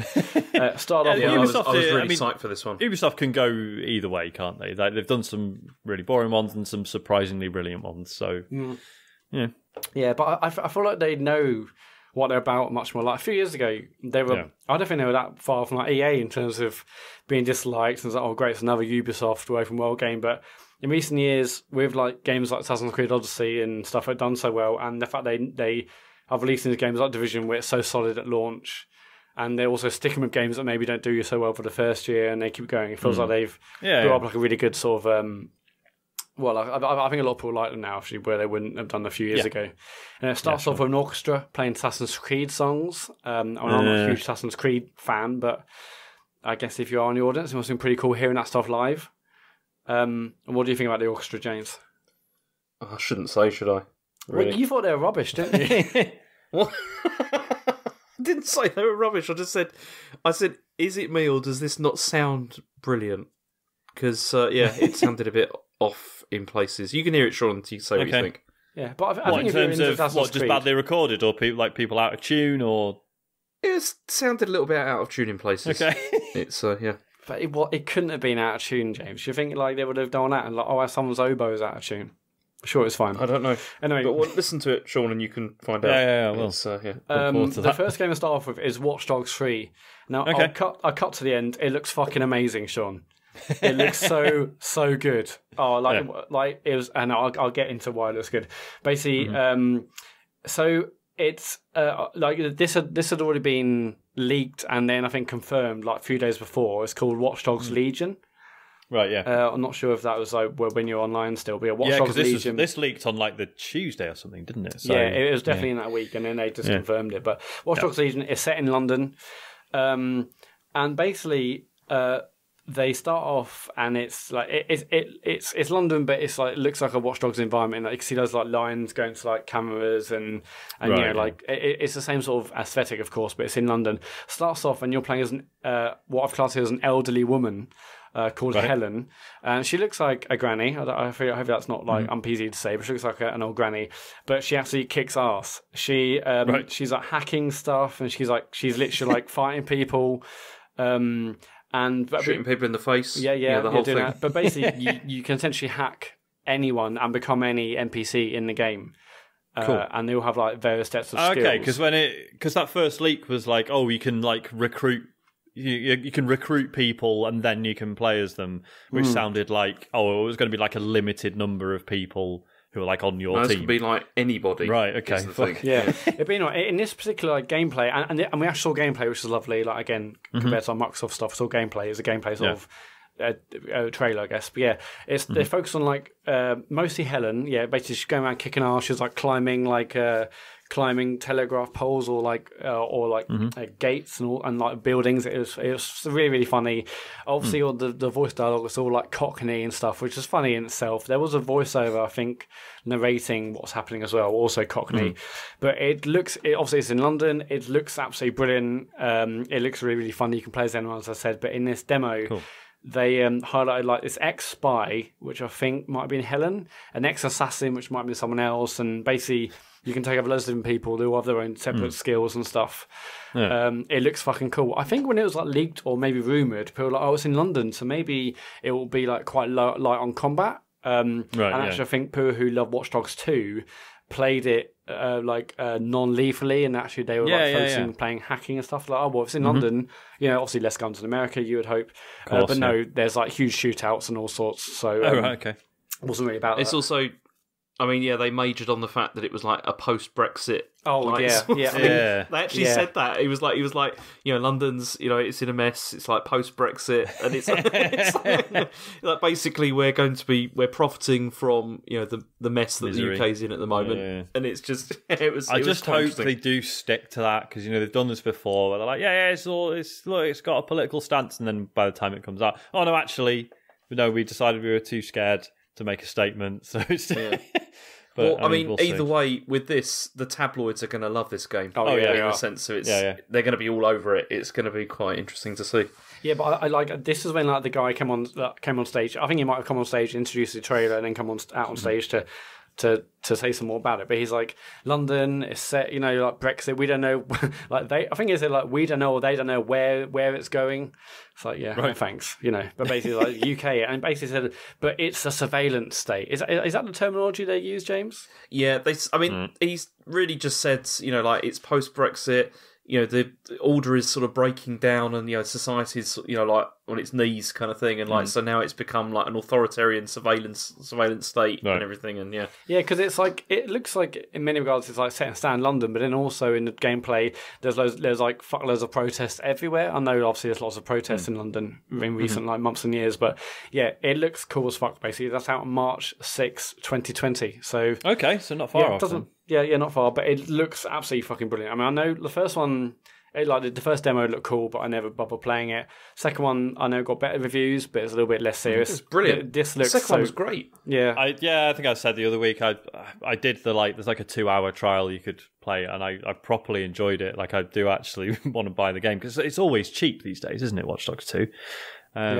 And it was just a wonderful like place to just drive around. Like it's really nice recreation of San Francisco. So, I mean, one of the good things about this is it seems, Sean, that with Brexit, the congestion problems in London have been solved. Oh, brilliant! Because it was there's lots of driving around, so that's good. But no, it looks just so fucking cool. Like, I'm not sure if I was like laughing a lot or just I know I had a smile on my face for the whole demo. I'm definitely pumped for this in a way I haven't really been for like a Watch Dogs games. There was a gameplay demo, was there? Yeah. Well, yeah, it's like a gameplay trailer, yeah. So it was cool. It wasn't a demo on stage or anything, but it was the video we were seeing was someone going around doing missions, and it might cut to different characters and stuff. But I mean, actually, this is one of the weird things, isn't it? Because this is one of the biggest games that was at E3 where you could actually see detail about the game. You can actually like the UI and people playing. Well, not people playing it, but you can see what it is a video of someone playing the game. Yeah, yeah. Not just, but yeah, it got me pumped. So I can't wait. It looks really funny, and it feels like it knows itself. Next is this guy called you probably know is Rob McKinley. McKinley is from It's Always Sunny. From Always Sunny. Yeah. He comes out on stage and says basically he and also some people who are like maybe produced It's Always Sunny. They've been doing a TV show comedy. It's about game development. Yeah. It's basically in conjunction or maybe it's supported or certainly consulted with Ubisoft. And basically, the show is called I can't remember what it's called. Basically, and basically, it's about a company who makes the world's largest action MMO game, and the show follows the team as they're about to launch their new DLC pack. Right. I can't remember what it's called. It's something like Mythic. Do you remember what it's called, James? Mythic Quest or something? Mythic Quest. No, it's like quite a generic name, but anyway, that's what the show's called. I think it was Mythic Quest. It's about them launching a new DLC. It's got like Abed from Community in it. It's got some other people I recognise, but it's on Apple TV Plus only. Oh, which is annoying. Oh, never mind. Which is obviously, if you're not aware, it's Apple TV's like new subscription, premium subscription TV package thing. Yeah, so it looks cool, but who knows? It's like The Office. It feels like, but it's for games. He came out on stage and there's a bit of a trailer. I thought it was all right. Yeah, it looked fine. I mean, It's Always Sunny is really, really funny. So from the same pool. No, it's interesting that they've been working with Ubisoft because when I heard he was doing a show about game development, I was like, well, what does he know about game development? Well, what's the angle there? But he said he loves games. Okay. He didn't say I'm so addicted to games, but he says, he says I love playing them, and I for one believe him, Sean. Yep, why not? Next comes this like big old section about Rainbow Six Siege. They've introduced a new character. It's like a James Bond style spy character, whatever. Brawlhalla. I haven't heard of the game, but Brawlhalla's got Adventure Time characters in it now. That's okay. That. I mean, Brawlhalla's all right. I've had a go. Yeah, so is that like a Smash Brothers style game? Yeah, and it's free to play. It's on the Switch as well. I mean, it looked. Oh, no, I can't. I'm sorry. I'm not going to. No, go on. Continue. Continue. No, go on. No, I just don't want to be right. I'm just so negative about everything. I'm sorry. Go on. Let's hear what your thoughts are on Brawlhalla with Adventure Time. No, it's fine. No, it's fine. Just move on. Move on. Ghost Recon Breakpoint. Obviously, you've already been announced, but John Bethel came out. He had a dog on stage. That was weird. Again, so already at this point we had Keanu, had George R. R. Martin, we had that woman from the from the Bethesda. It was Bethesda, wasn't it? Yeah, Bethesda conference, and now the dog, and all of them have had like fan art and all sorts of stuff. Like basically, yeah. They said the dog was funny though because it just fell asleep. Yeah, it was just like. But there's no. It's just I know I've heard interviews with him before, and he loves his dog, and he like takes his dog everywhere on shoots and stuff. But it's just like I've got my dog here. Just okay. It's not really related to the game, but fuck it. But people are saying with like Keanu and like all the people that come out on stages, it's like the most wholesome, and the dog. It's like the most wholesome E3 in years. But yeah, Ghost Recon Breakpoint, they announced an October release date, and there's a trailer for it, whatever. Oh, and it's got Delta Company, it's some community thing. Oh, and this game has Terminator DLC. Fuck's sake. Yeah, this was another one, with the Terminator DLC. I couldn't believe that. It's like, what? I mean, yeah, so Terminator DLC, I can't remember exactly what it is, but it relates to the new Terminator film. Tom Clancy's Elite Squad was announced next. It's a mobile game with characters from the Ubisoft games. Yes, it's got Sam Fisher in it. Okay. So you can imagine Rayman in it. You can imagine what the chat was like. Well, it's like a tactical sort of mobile game that's got people from Rainbow Six Siege. It's got Division characters. It's got Wildlands, Sam Fisher. I mean, name one other than Sam Fisher. Wildlands Man 1. I don't know. So that's that. Yeah. I mean, fucking hell. I saw that and I thought, why are you putting Sam Fisher in games? Anyway, we'll cover this later for sure. Just Dance, funny video talking about the last 10 years of Just Dance. So they said, it's like backstage, or made out to be backstage at a theatre, saying, we've been dancing on these stages for 10 years, what's the point? And they're like, no, we need to dance again. We've done it for 10 years, let's do another 10 years. And they announced that's Just Dance 2020. It's coming out on Nintendo Wii. It's brilliant. It's coming out on Nintendo Incredible. Wii. Absolutely incredible. How many people are actually playing it on their Wii? I mean, it must be a significant number because they keep doing this. I assume they understood the meme and they're like, release it on Wii, even though we won't sell a single copy. I mean, the good thing is that means you can still play it on your Wii U as well. So that's good. Yeah, so that's come out Just Dance 2020. For Honor's got a limited time event with samurai shit, whatever. Rainbow Six Quarantine was announced, which is a whole new game. A few months ago, maybe sometime last year, there was a limited time mode in Siege. I can't remember what it's called. It might be actually called Quarantine, but basically it was like a Left 4 Dead, and now they made it into a full game.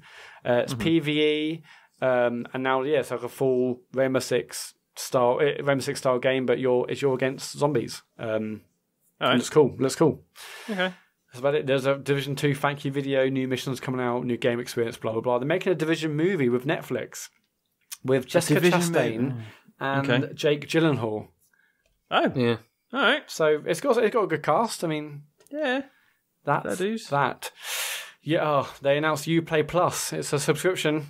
And gets you access to another gets you access to Ubisoft games, but most importantly, they're premium editions. It's PC only, I think, at the moment. But okay. Yeah.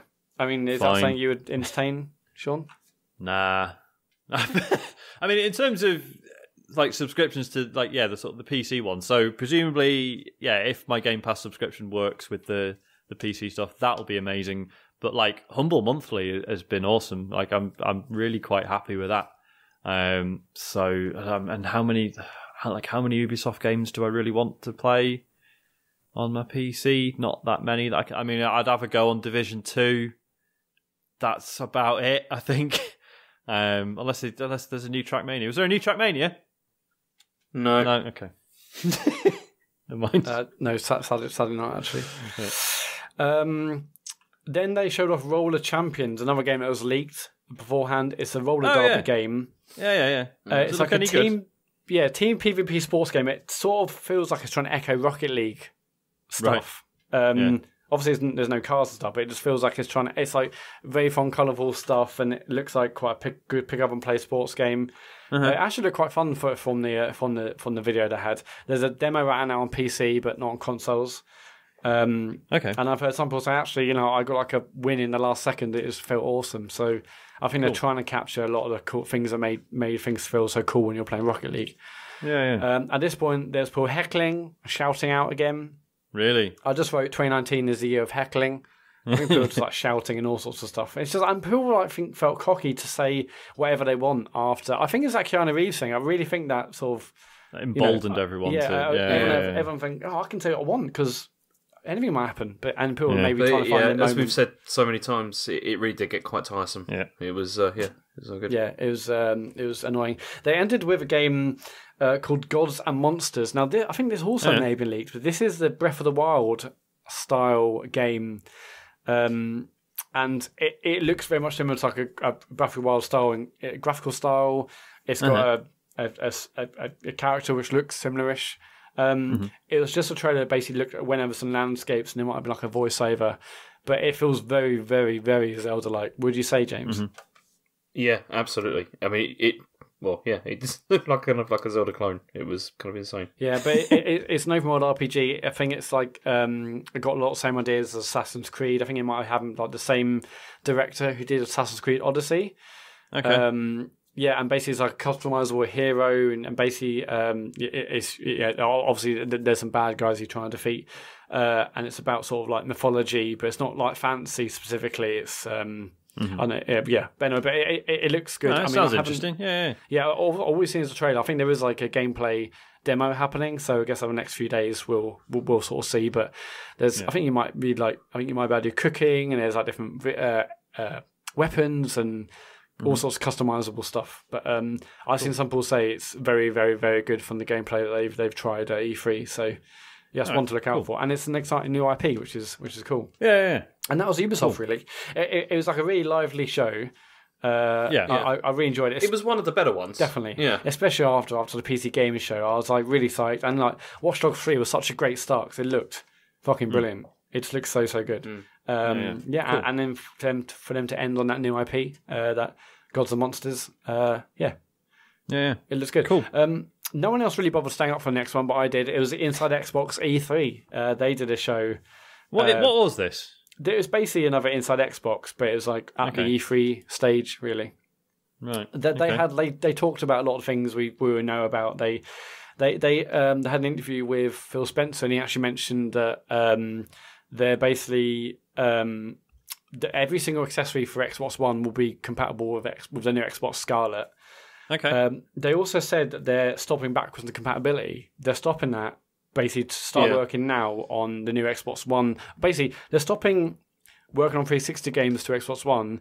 Okay. To now start working on making sure every single Xbox One game works on Scarlet. Okay. Yeah. Right. So they're like, there's going to be no. I mean, there's been since like obviously you've been off. There's been one final update of like stuff that's coming out. Right, and then that's it. That's your lot. Yeah. Okay. And as a gift, they're giving us 2 Human for free. No, that's not real. It's happening. Surely not. The game was fucking banned because of the weird lawsuit and everything. Yeah, the last game and basically like they said like here's our last few games. They mentioned some original Xbox games, and they originally said all the Splinter Cell games are on. I'm like, fuck you, all the Splinter Cell games are on in 4K and stuff. And then like, oh, here's the last ones, and it's like 2 Human. So that's happening, Sean. And it's free. It's free to download. It's not as shit as you've definitely heard it is. I think it's all right. I mean, I know you have it on Xbox, Sean, but you should still go to Xbox Store and like buy it or I should get a free purchase. I need to play it in 4K. Yeah, actually, I don't know. I don't know if that was like an enhanced for Xbox One. Okay. There's a difference. Like the Splinter Cell games, I think they're all like the enhanced ones, so they're 4K and stuff. Okay. And also, I think they must have like. Did it say Banjo-Kazooie and a lot of like the Rare Replay thing? Am I thinking right? Yeah, that's all. Yeah, so that's all been. Yeah, they're doing enhanced. All that's like 4K and enhanced, but this I'm not sure. But either way, it's backwards compatible. So you can play it on Xbox One. I mean, you haven't got one, but great. Well, I'm going to buy one now. Yeah, but there was shock in the chat, and everyone, of course, thought of you, Sean.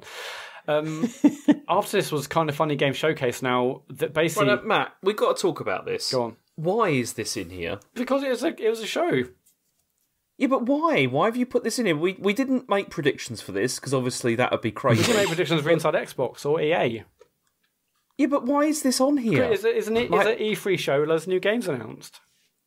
Yeah, but I don't understand. Like, why? It's not a publisher, though, is it? It's just it's a rival, if anything. But it's still an E3 show where stuff got announced. I think it's worth. I'm keen to hear about it. Certainly. I mean, there's also Upload VR, which they had like a VR, like a press conference. I wouldn't call Kind of Funny rival. That's like us saying we're rival to IGN. It's a little bit different. Well, yeah, it's true, but it's just I don't know why. I don't know why you got this obsession with Kind of Funny. Well, I really don't. Because they had a really awesome showcase. I guess when was it? Last year sometime. And it's basically like now the home. It seems like indie announcements, and I presume you didn't watch it then, James.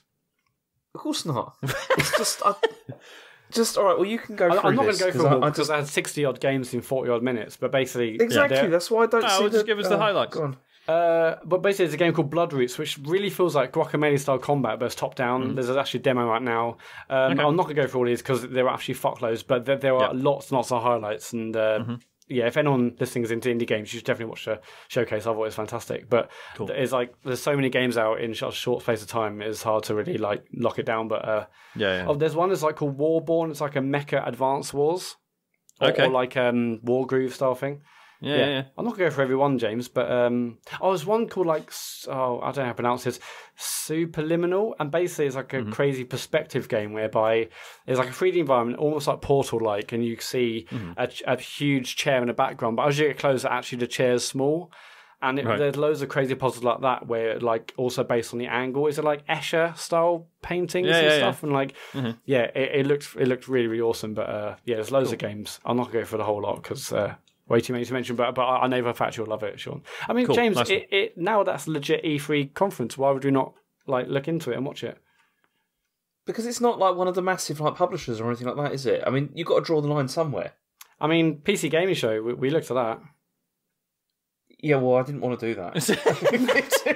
We did it, but I didn't want to. I had no intention of doing that. I'm just interested in watching all E3 stuff. And hang on. I mean, so James, you were telling me off for watching the Bungie thing, so that counts, does it? But does Bungie count? A show where they actually announce loads of new games. Bungie's a big publisher. They're an indie studio, mate. Shut up! I'm trying to download 2 Human. But the page isn't loading. Are we people trying to get it? Using up too much bandwidth by talking loudly? Is that was? No, there's too many people trying to download it. That's what's going on. Oh, yeah, fair enough. So, Is this trying to download it when we're doing a C3 show, James? Yeah, no wonder Discord's fucking up so bad. Anyway, go on, let's get on to Square Enix.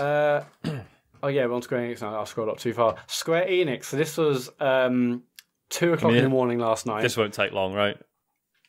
Actually, you say that. Yeah. 2 o'clock in the morning. It'd been a long old day, but I was absolutely knackered. But fuck it, at this point, I was sort of like, I shouldn't have started drinking beer earlier. I think that sort of didn't help. Square Enix opens up with the Final Fantasy VII remake, and as someone myself who didn't play FF7, I played a little bit of Final Fantasy VIII. I don't really understand. It looked fucking brilliant. It looked amazing, and I have no real affinity with that series at all. It just looked absolutely excellent. They had a gameplay demo where they're fighting a boss, and obviously everyone's going mad when certain characters are shown in the cutscenes. It looked absolutely excellent. What do you think, James? Yeah, this Final Fantasy VII is a game that, as I've said before, I've tried to play about 3 or 4 times and usually give up after about 15 hours. Yep. But this looked amazing. I was genuinely shocked by how good this looked, because they've done this mixture of sort of real time attacks, but then also you can do the strategic ones as well, where you can choose from the menu and everything, and it just looks so good. Cool. It's good. Especially the demos and everything they showed. It was long. It went on for quite a long time, but I was pretty transfixed the whole time. This is also one of the best things I've seen at E3. It's gone from something that I had no interest in, to be honest, to something that I probably will want to buy as soon as it comes out, because it just looks really quality. Cool. Yeah, same here. Like I said, I don't really care for Final Fantasy, but this was definitely one of the best things I saw. I was also absolutely transfixed. It just looked absolutely class. I don't know if I'm going to play a 120-hour game or whatever it is, but it looks fucking brilliant. Awesome. Yeah. What else? So they've announced it comes out on the 3rd of March 2020. Right. What they didn't confirm was if it's episodic. So they said out 3rd of March 2020. There was a show, maybe a picture at the show, or maybe afterwards, of here's the Here is the collector's edition. It's also really expensive, but you get like a model of Cloud and stuff. On that one, I think they said it's like 2 discs or something, or disc 1 of 2. And then on another picture, it said 1 disc, and no one is really clear or sure about whether it's episodic or what. I mean, you would assume it is, but it wasn't explicit. Final Fantasy, it's like, I mean, they said the other day, like I've just been reading earlier that they said that not even Square Enix at the moment knows how many parts it's going to be split into, which is odd. I mean, but yeah, they said they don't know yet. Okay. Yeah. Interesting. But something is coming out on the 3rd of March next year. We know that much. Yeah.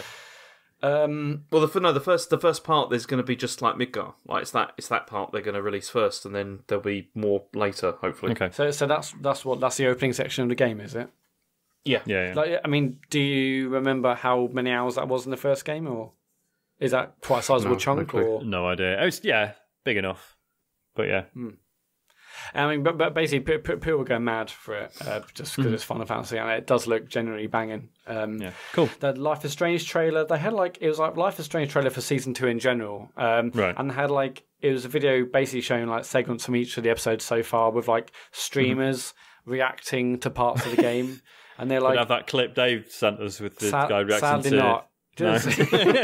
didn't have us either, but yeah, it's basically people going, oh my god, I can't believe it, and Mushroom and other stuff, and oh, he's done what, it's the same sort of thing. I wrote here, should have taken our audio, but they didn't. Yeah.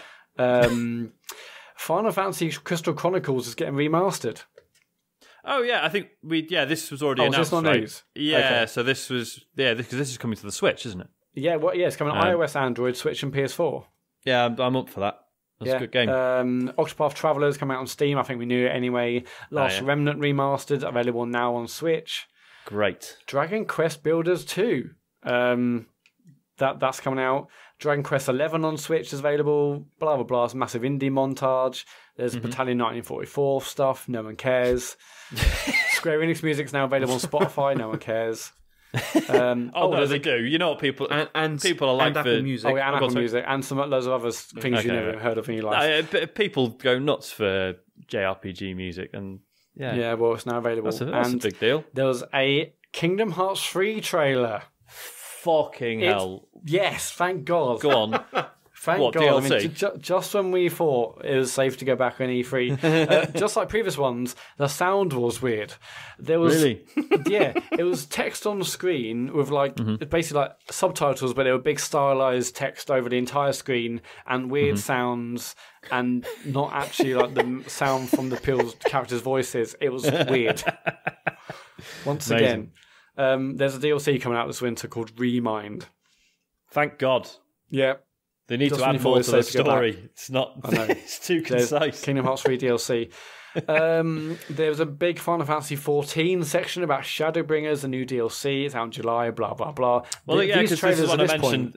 This is the one that Yoko Taro's worked on. So, okay, right. That might be really cool, but getting involved in that game just to play it.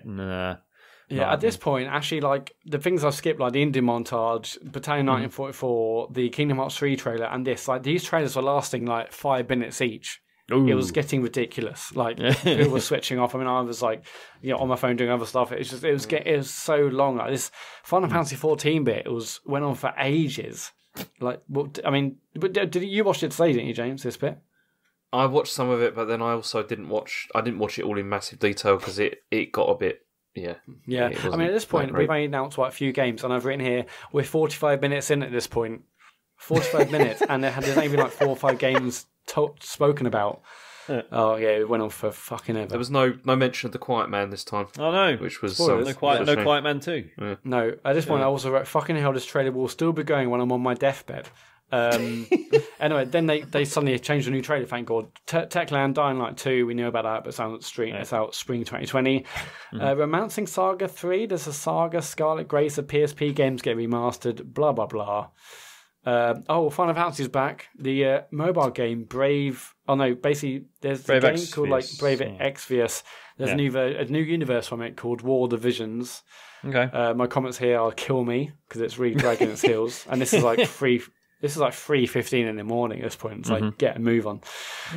People Can Fly. They showed their new game called Outriders, which was announced before E3. It looks fantastic. It's, again, on a CGI trailer, so it's pretty hard to see what's really going on. But it felt sort of Mad Max-ish. But it's fighting all sorts of creatures. Like the female lead had like shaved hairs and like dark makeup around the eyes. It was very sort of Mad Max style. Comes out summer 2020. It looks fantastic. Cool. Did you see that at least, James? That bit? No, I didn't see that. Yeah, it looks brilliant. Then like the People Can Fly like studio head comes out and it talks about all the weapons. And all the weapons look really organic. Like they almost look like trees or plants and stuff. And yeah, they look class. Cool. We're still going. Oninaki, another RPG is coming, whatever. Final Fantasy VIII is getting remastered. Now, this is the game that people thought they lost the code or that they were never going to do. It's like the stepchild. Yeah, loads of the development assets are supposedly gone forever.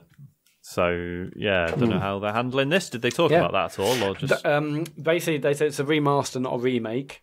Okay. It's actually out this year. Oh, right. Shit. Yeah, I mean, but how was Square Enix doing it? It was like in like a theatre, an auditorium, and it had a big old screen on stage, and on that screen was loads of different photo frames, each of which had a different colour in.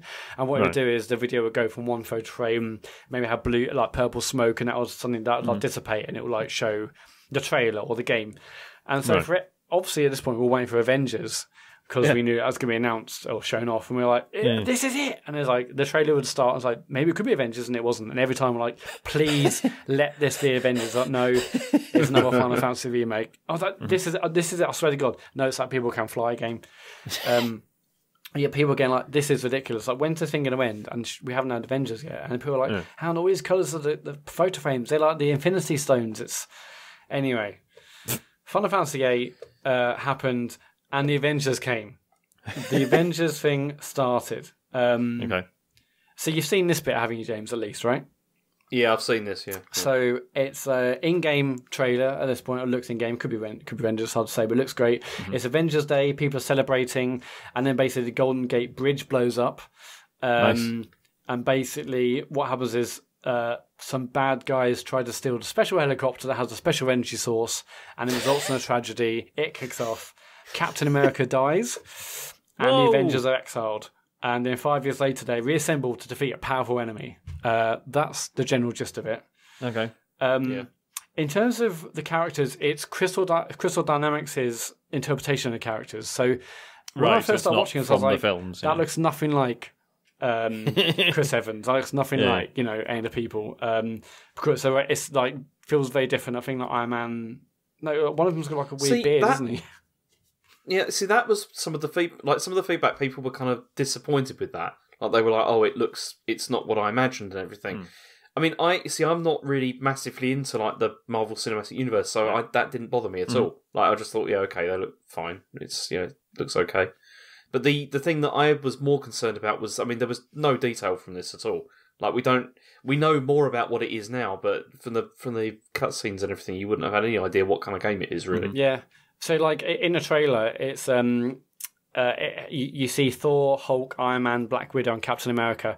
And after that, their special helicopter gets nicked with it's like energy source. It basically kicks off, and suddenly, like, I think it might have cut to gameplay, but it's very hard to say. It's like it suddenly would cut to each of the characters, and they were like essentially killing army men for literally no reason. I don't quite know why the army was shooting them or they were killing them. Anyway, it's basically just loads of combat, and all these, Hulk and everyone were basically, killing, injuring all these army people for a reason. We're not quite sure why. And yeah, in terms of gameplay, they didn't say what it was at all. They said, I've written down, they said it was a cinematic adventure. Okay. I was like, okay, cool. Yeah, that makes sense. And it's only afterwards, and we'll skip to now, but it's only afterwards we sort of learn it's all these things. It's a cinematic, character-based game. Right. It's single-player and cooperative gameplay. And it's games as a service. Right. It's all of those things. Okay. No, it's like everything basically. I mean, apart from because won't have because we talked about it. Have random loot boxes. Oh yeah, they said that. So. No random loot boxes, no pay to win scenarios, and obviously everyone went mad because they're just saying. Hang on. They said no random loot boxes. Yeah. Will there be regular That's a good loot point. boxes? They said no random and no pay-to-win scenarios. I didn't say pay. Well, I mean, because we said so this stuff about it maybe being a Destiny type game. Like you could describe Destiny in the same way, right? You could, yeah. That has a single player campaign, and you can play it co-op, and it's a game as a service. So. Yeah, it's weird. Fits. Like in terms of visuals, they showed about 2 or 3 cutscenes, and it looked very Spider-Man. I think, right? In just like the cutscenes looked fantastic, and it just had a very similar sort of feel. Yeah. And like Spider-Man was excellent, and it was a single player only game, and I loved it for it. It knew what it was. But this is like they say it's online, it's multiplayer, it's like a growing roster of heroes. They're all free. So I guess you've got other MCU people. Oh no, sorry, they couldn't actually say MCU. I think there's some agreement where it's not the MCU, it's their own version. So they never actually said that. Right. But essentially, it's you'll get other characters. It's just they said on PlayStation they'll have extra benefits and they get early beta. Right. And you can play gameplay in the booth at E3. But I don't know. I finished watching and thinking what is this? It wasn't clear at all and. I don't know. Yeah. What do you think, James? Just so you weren't clear and weren't happy with it? Yeah, really. I mean, I don't really know what I was watching. Was the thing from it? It was just like, okay, it's they said another CGI trailer. It's coming out May 15th, 2020. So again, not far. It's coming out on PS4, Xbox One, PC, and Stadia. So wow, and that wasn't the only game. We actually had a bunch of games that stay also and Stadia, which is pretty good. It ended with this other trailer, and it basically shows all the voice actors, like Troy Baker's doing a voice, Nolan North, some other people, and basically it's all them sat on the couch talking about them being the characters and how they're excited to be the characters, and what it means, and again they couldn't say MCU. They said it's Square's own interpretation from the lovable comic book characters. And it's like they had to distinguish themselves from what we've known up to this point. Again, they couldn't say from the films.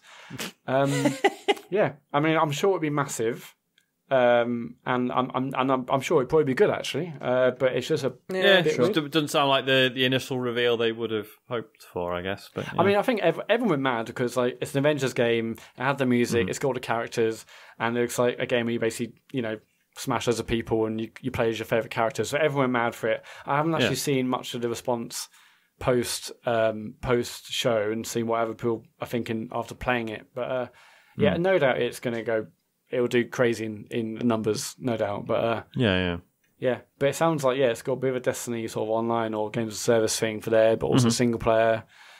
It feels like it's a bit all over the place, but we'll see. Yeah. All right. We've whizzed through this, but we had the main event. What's that? Yeah, we've got the main event next. We've whizzed through it, and now we're at today's conference, which was Nintendo. Hang on. You said we whizzed through it. It's 2.5 hours. Yeah. This is about right. We've properly whizzed through this. I was expecting a 4-hour show. I mean, there's still time. We've got Nintendo to go through. No, that's fine. I know you want to leave early, James, but this is anyway. Today at 5:00, Nintendo happened. I mean, do you want to go through this, James? Yeah, can I go on. Okay, Please so do. Yeah, I mean, I was. This is the one that I was most looking forward to, out of the lot. And I didn't have massive expectations because you know that it's never going to be what you're expecting or what you'd want it to be. Yeah. So there was just a couple of things I was hoping to see. Like obviously, Animal Crossing was the big one for me, and then just some. I was really hoping they'd have some of those kind of this is what. This is available now, to download or whatever, that kind of thing. So, I mean, they started off with Smash Brothers. Fuck's sake, right? Yep, it's back. That was their opening video, which was Smash Brothers. Couldn't believe it. When the trailer started, hang on, what is this? What? Oh my god, it isn't. Oh, it is. It is. It's Smash Brothers again. And I mean, as people in the chat were saying, it's like this is their biggest game and everything. It's like, well, yeah, fine, but it came out last year and. Why is this again? Boring, why is this happening again? Yeah. And so there's a Dragon's Quest 11 crossover that's coming, and there's different characters from that, and that's it basically. Brilliant. I mean, it's just they've added more characters. Is the thing. That's the main thing. And then they followed that with, I mean, Dragon's Quest is coming to Switch as well. Yeah. It's the it's just Dragon's Quest 11. Yeah, that's coming. Then they introduced Bowser, which was nice because they did that thing where it was like, they introduced, a sort of a cartoon version of him, but it wasn't. It was then the Doug Bowser came on and said, "Oh, I think you want me." Actually, it was good. It was really well done. It's like, "Oh, here's Bowser," and it's like, it's like, "Excuse me." Yeah, I thought it was a great little start for Doug Bowser. Loved it. Yeah, it was nice. And then they moved on to the first sort of proper sort of big game, which was Luigi's Mansion 3. All right. Yeah. So this time it's set in a haunted hotel. Right.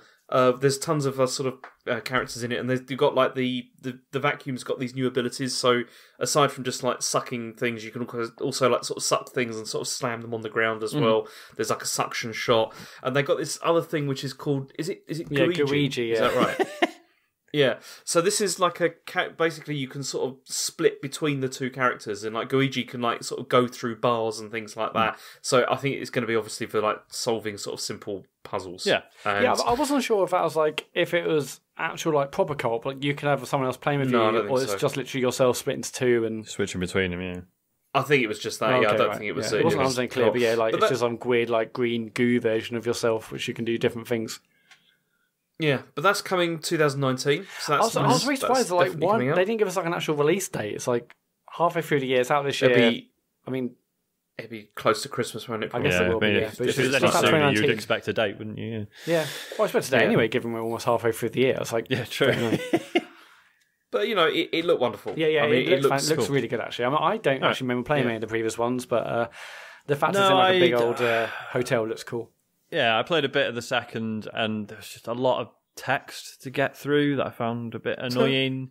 It's too much reading. Yeah, I hate it. But yeah, it was clearly like really good. So yeah, I'm excited. Oh no, I like the first one because I got that with my GameCube. I never played the first one. One of those. It was good.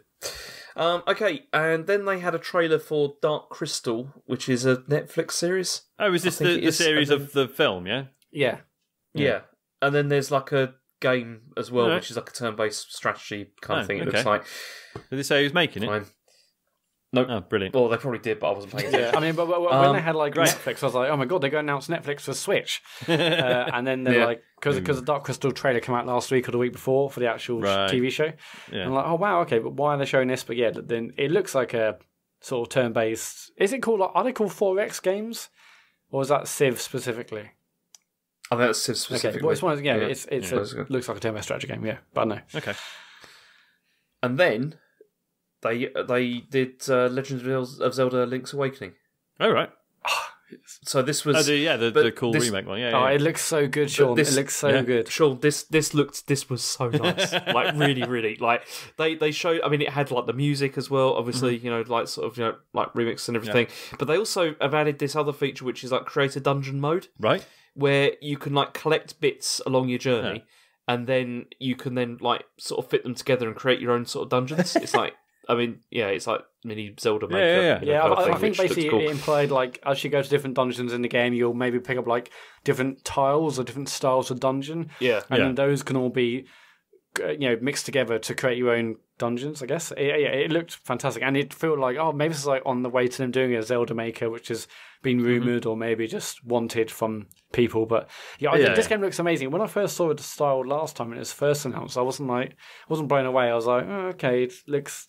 I wasn't blown away from the style, but it just looked amazing today. And maybe I'm used to it, but I cannot wait. It just looks so good.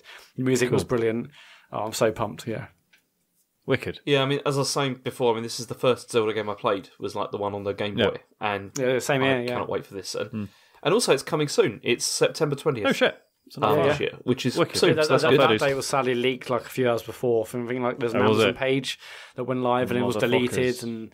Yeah, so we knew it'd be this year, but yeah, I thought that'd be much further away, but pretty cool. It's out, back into the summer. Cool. Then we moved into some other stuff where there's Trials of Mana is coming. This is like early 2020. As in the Mana series. Yes. Okay. Yeah, people were getting psyched because it was like this game called like Seiken Densetsu. Seiken Densetsu. Yeah. That's the proper name for the Mana series, yeah. Well, also, the original 3 Mana games are out now on Switch. Oh, shit. So that's nice. There's like a collection like right out now as well. So that's good. It's also on PS4 and Steam, because the third one is an absolute banger and has never been officially localized, as far as I'm aware. So that's fucking awesome, wicked. Out now. Then we had The Witcher 3. That's been that real? Rumored for a long time. It is real. Yeah, it's happening. Shit. Yeah. Okay. And it's like it's sort of billed as definitive edition. Yeah, it's got sort the of thing, Wild with all Hunt the DLC and all that kind of DLC, thing. Oh, surely it's and that's coming 2019. Was there footage of it? No.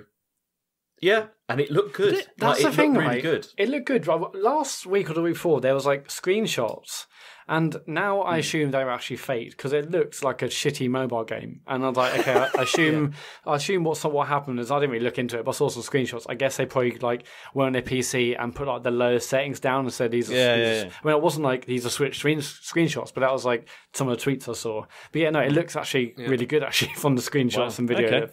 I've seen. I mean, unless they were like showing the PS4 version or whatever, and then like how they used to do that with Spectrum games. Yeah. It's like here's the Commodore 64 version. And Witcher 3 on Switch. I mean, I started Witcher 3 when I got my X because it was like an enhanced for X game.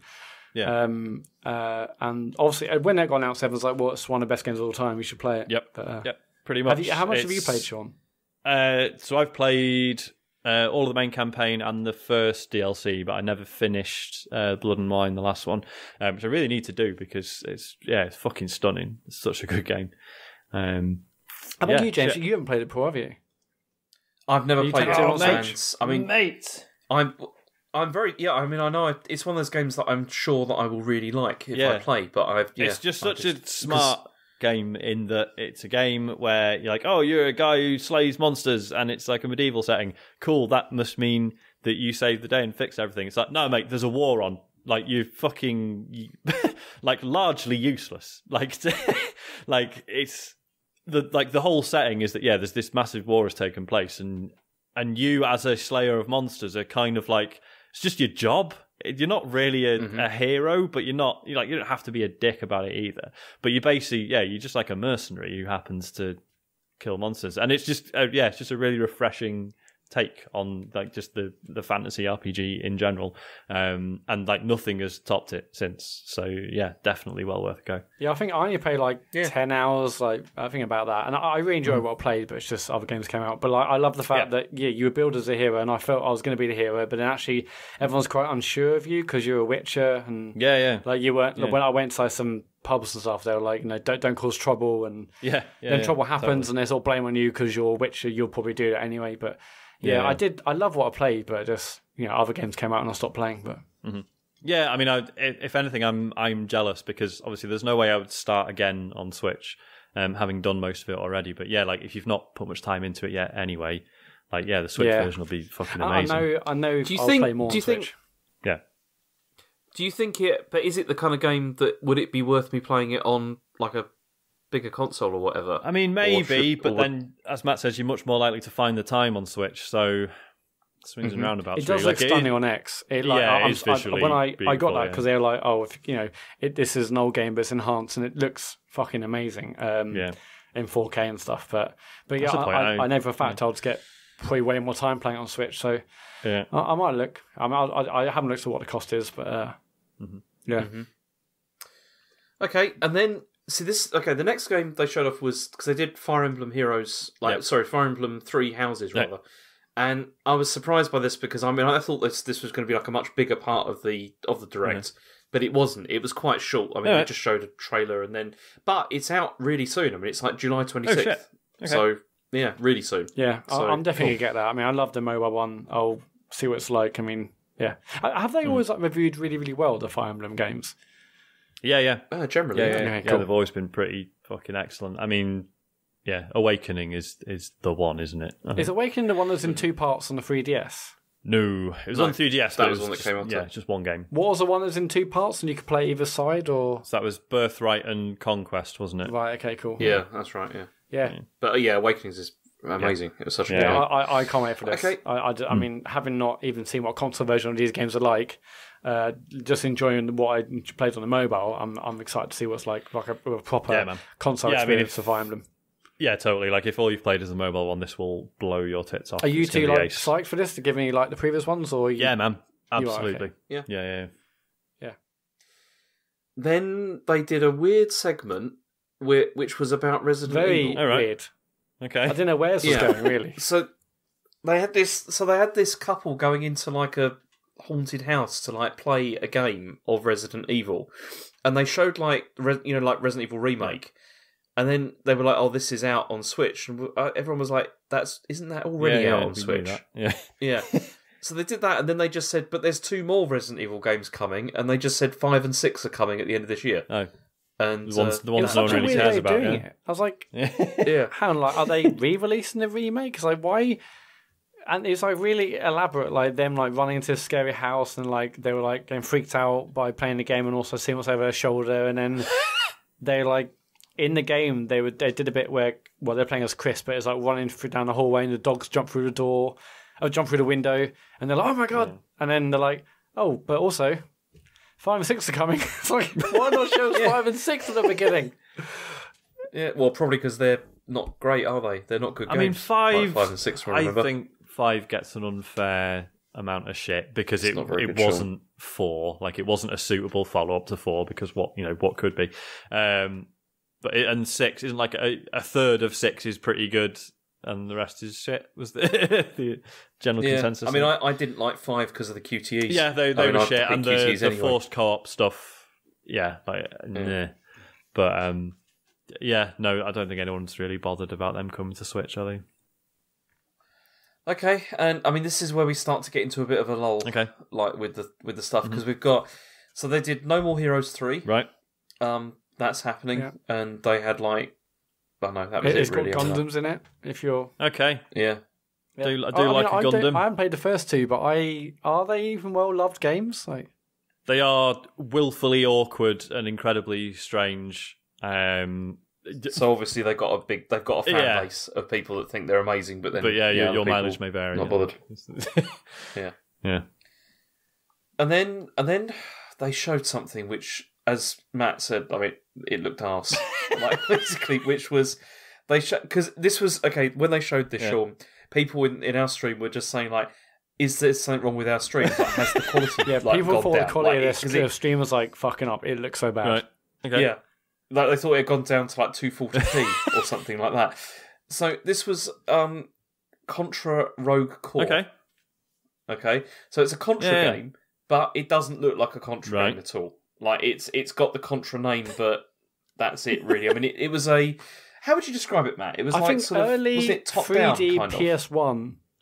Ooh. Yeah, there you go. Yeah, it looks so bad. It's like this isn't even like a stylish bad. It's just horrendous. Yeah, really bad. Yeah, it really was like why are they showing this? It looks really terrible. Strange. But there is a Contra collection coming up, so that's nice. Which had like 15 games, so that's all right. Then they showed Daemon X Machina. Oh yeah. That's coming out 13th of September. Cool. So that's. Are you still excited about that, soon? Sean? You played the demo. Yeah, I'm very excited about that. Yeah. Well up for it. Okay, and then this was. I mean, Matt was excited about this. I fell out of my seat when I saw this. Yeah, because it was a bit of a shock. Panzer Dragoon. Oh shit! What, a new one or a redo? Well, a new one, yeah. Oh fuck! Okay, it's just called Panzer Dragoon as far as we're aware. It's out this winter. Reboot. Okay. I was like, as soon as I saw it, I was like, well, that looks like Panzer Dragoon stuff. And yeah, the logo comes up. It's like Panzer Dragoon. It's back. Awesome. Yeah, but it was weird because it was all done in such a low key way. You know, it's just like because you'd think it was. You know, it's got a history that, and it was just like. Oh, I guess it's got a history. I mean, like obviously Saga's on the Saturn and. So maybe it's not like I mean I don't know how many people actually know about it. Maybe it's not that big, but I was like, Panzer Dragoon, what? I couldn't believe it. I was whooping and hollering in my room. Couldn't believe it. Yeah. No, fair dues. That is then cool. Then we had a Pokemon section. Yay! Despite the fact that we'd already had like the Pokemon show and all that kind of thing earlier, and that there still had to be a Pokemon section. Mercifully, it was quite brief. They just talked about, Sword and Shield again, how it was coming out, the Pokeball and how you could use that, with that kind of stuff. And then, so that was over, and then they moved into Astral Chain. Oh, yeah. And, which continues to look good. Good. And but that's also August 30th. So, yeah, that's out fairly relatively soon, isn't it? Because I always found that weird, because when they first announced it, it then appeared on the eShop and had a release date, and I was like, what the fuck? It's a bit... it still looks absolutely fantastic. I can't wait for that. Cool. Wicked. And it's, I mean, there's so much, there is quite a lot of stuff coming out like over the next couple of months that's like, looks like quality, which is good. Then they showed Empire of Sin, which is John Romero's new game. Shit. Oh, is it? Okay, right. Yeah. And it's sort of Mafia XCOM. It looked kind like of it. game. It wasn't. It's a Mafia game, definitely, but I think it was like an XCOM style game. It looked like a strategy sort of game, but I didn't know it was John Romero. Nice visual style. Okay. Yeah. Then it was Marvel Ultimate Alliance 3 was next. So yeah, do you care? No, I do, but I also would appreciate there's probably nothing to say about it. So not really. No, I mean it's coming July 19th. So Great. Again, also soon. Yeah. Cool. Then we had a very brief segment on Cadence of Hyrule. That's out in 2 days' time. Oh shit. Okay. It's that's It's coming out out good. today, isn't it? Is it not out today? No, it's not out today. No, it's in 2 But days. it's only like £22, so it's not full price release, which is decent. Yeah, cool. Yeah. At this point, I was starting to get nervous. Yeah. Because we only had like less than 10 minutes left by this point, and I'm just thinking this isn't looking good. You know, we're I mean, obviously the stuff that we've seen already, this is all good stuff. You know, it's nice to have all this, but there's no like big hitters. We're not seeing. There's no like Mario games. There's no anything like that. So I was getting no Animal Crossing, crucially. Exactly. Was it like 10 minutes to go at this point? Yeah. Yeah, it was about 10 minutes to go at this point, and then. So I was thinking, what's going to happen here? And then the next game is Mario and Sonic at the Olympic Games. Oh, fucking hell. But didn't the previous one do really well and wasn't it good? They all shift. They may do well, but they shit, are they? I thought they were like I said they all shift. Oh, okay. But I mean they're not brilliant, are they?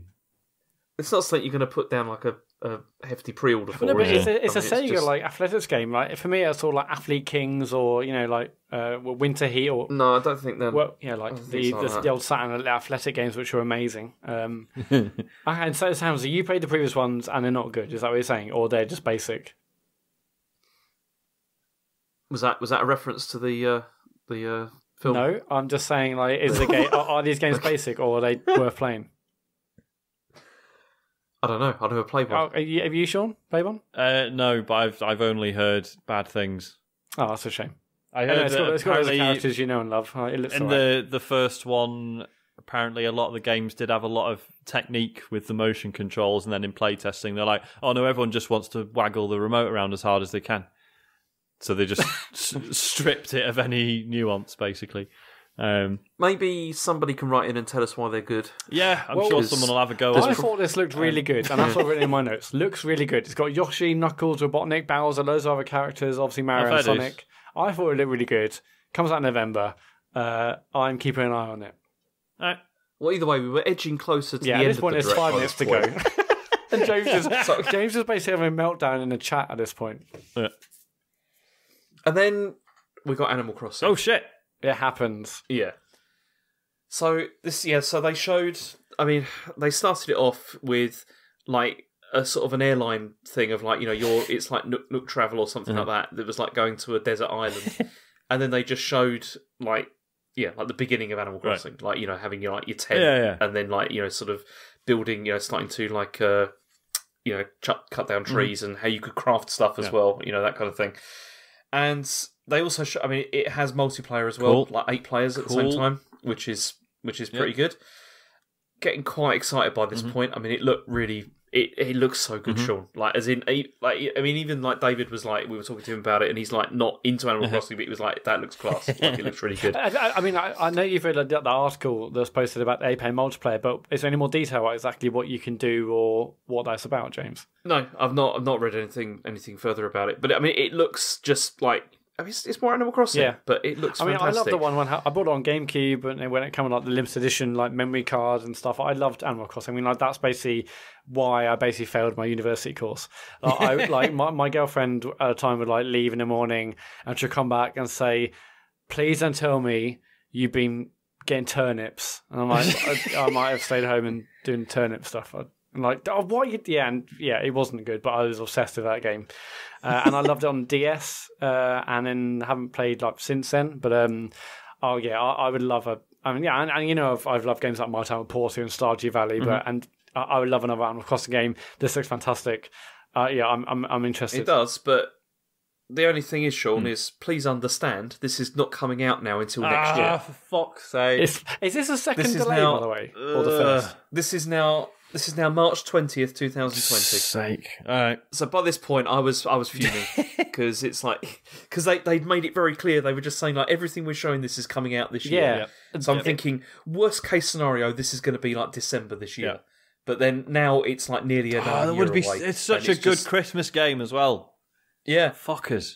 Okay, so is this the first delay or the first? Because it feels like it was meant to come out way earlier. No, I don't think it's. No. I don't, this is the first delay. I think. Okay, cool. Okay. Yeah, it probably won't be the last either. I bet this is going to end up being November 2020. Is what's going to happen. They've pushed it as late as they can in a financial year. This like feels like it's like now or never. I mean, obviously never, but it feels like look, we need to get this out in this financial year. How late can we push it? It's a real shame it's not out this year, but yeah. But yeah, I mean, at this stage, we don't have any further details about like if the changes or whatever there's been. But there was just this trailer, and it was nice. It looks great. I was crying by the end of that. Cool. It's awesome. It's just kind of a shame.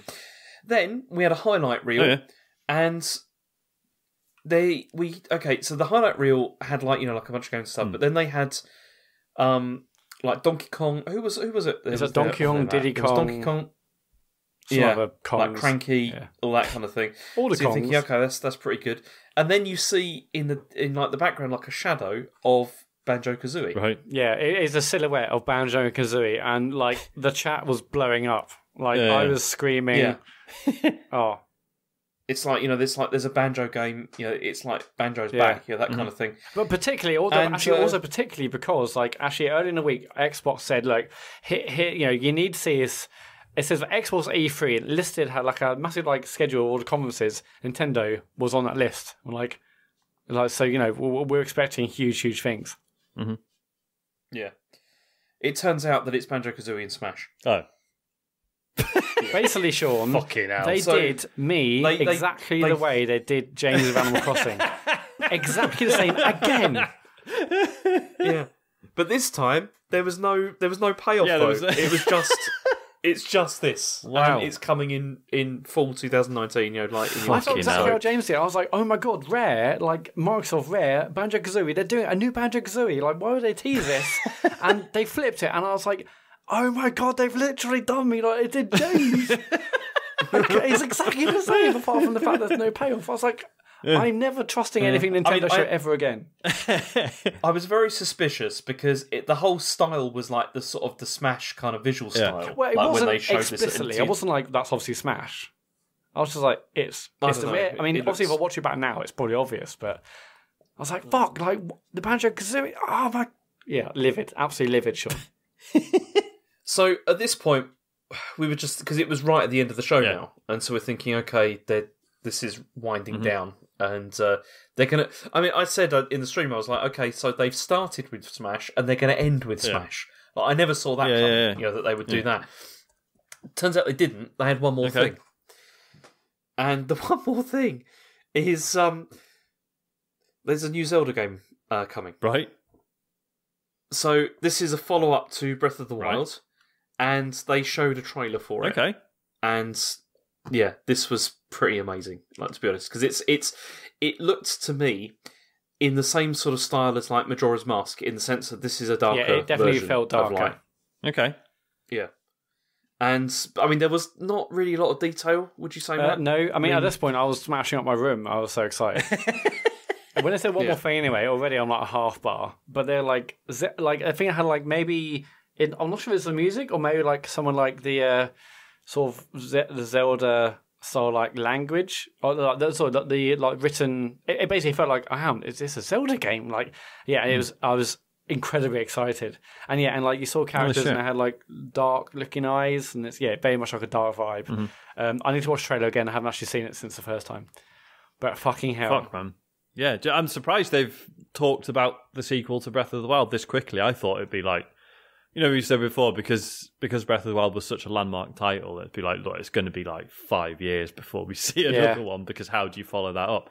But no, yeah, if it's another sort of Majora's Mask style twist, then that'll be awesome. Oh, there was so little detail. And also, I mean, there was no announcement for like when it's actually coming out or anything like that. It was just like, this is a new Zelda game, which is new 3D Zelda game in the same sort of universe, I guess, and as Breath of the Wild. I couldn't believe it. But it went out with a bang, though. I mean, it was a really good way to end. It's a fantastic end. The end of the show. And it's funny because, I mean, looking back at what they announced, like all this stuff, it was a really, like, sort of, how do I put this? It was a really sort of, like, gamer-focused, like, what they showed here. Like, it was all things, like Witcher, you've got, like, what's it called? Like, Astral Chain, all that kind of thing. There was no, like, really broad stuff, if you sort of mean, apart from Smash. Yeah. There was no Mario games, there's nothing like that. But, it was good. I mean, this, I'm not sure if I enjoyed this more than the Microsoft one, because the Microsoft one did have a lot of, like, really, cool stuff, but it was all like, there's a lot here that's all very deliverable, and it's all going to come like really soon, and that was good. Cool. Yeah, that sounds all right from Nintendo, because they have been very shit in the past. So this sounds like it was way better than last year. Sean. I mean, I was worried, that there was going to be another section on like, I know, like they're just going to talk about Pokemon for 40 minutes or something like that, But but it's good. Yeah, it's a weird E3 overall. Like even going into this, like we're waiting for Nintendo. I'm like, well, actually after the Square Enix, I was like, well, Nintendo got a chance now to kill it, absolutely kill it E3. And I don't think anyone, like, Microsoft is my favourite one, I would say, out of the conferences. I think the announcements they made were great, and they had loads of things which I think they could have done a lot better. And other things had the highlights here and there, but it wasn't. I don't know. Maybe actually, like, overall quality was good, but there was nothing truly mind-blowing that elevated it. I don't know. I mean, also, just the massive, as we've said repeatedly over these last 3 hours, just the constant, just like CGI stuff all the time was disappointing. I feel like that sort of took sort of the edge off things a bit. And also, some of those conferences were way too long. Like, they could have been significantly shorter. Like, especially like Square Enix's one. It would have been better to have had like shorter ones with stuff like that. It was a bit too long. So in terms of watching them in their entirety, so definitely Microsoft. Yeah. And any of the others, it sounds like all the others, I'd be better off just doing the highlights. Is that right? Devolver. Oh god, sorry, Devolver. Yeah. And kind of funny is like 40 minutes. Oh yeah. So that. Cool. I mean, a lot of the others you can get highlights, like Square Enix. And obviously, like Nintendo, obviously. I wouldn't watch, like, the Bethesda one. It was just, that was a bit tedious. No, I wouldn't watch, like, I obviously wouldn't watch Inside Xbox, because, I don't see having a need to do it. Like, and whereas, like, Ubisoft and Bethesda and Square, you can probably get highlights on there. So Microsoft definitely watch. Nintendo isn't that, it's only, like, was it 40 minutes or so? It's, and, like, kind of funny is, like, 40 odd minutes. 24 minutes or so from Devolver, so catch them definitely. Yeah, cool. I can't wait to see what you think about Watch Dogs 3, because it looks such fun. Yeah, I've a horrible feeling I'm going to watch the Watch Dogs 3 one and then buy Watch Dogs 2. Actually, if it's going cheap, I might join you. Actually, it's usually. I mean, if you want to just go to CEX, it's like £6. Okay. It's often on sale on PSN store as well. I'm tempted. Yeah. Cool.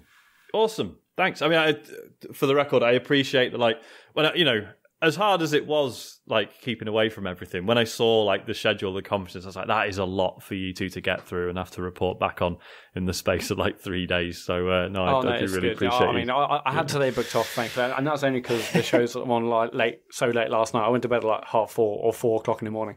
Right.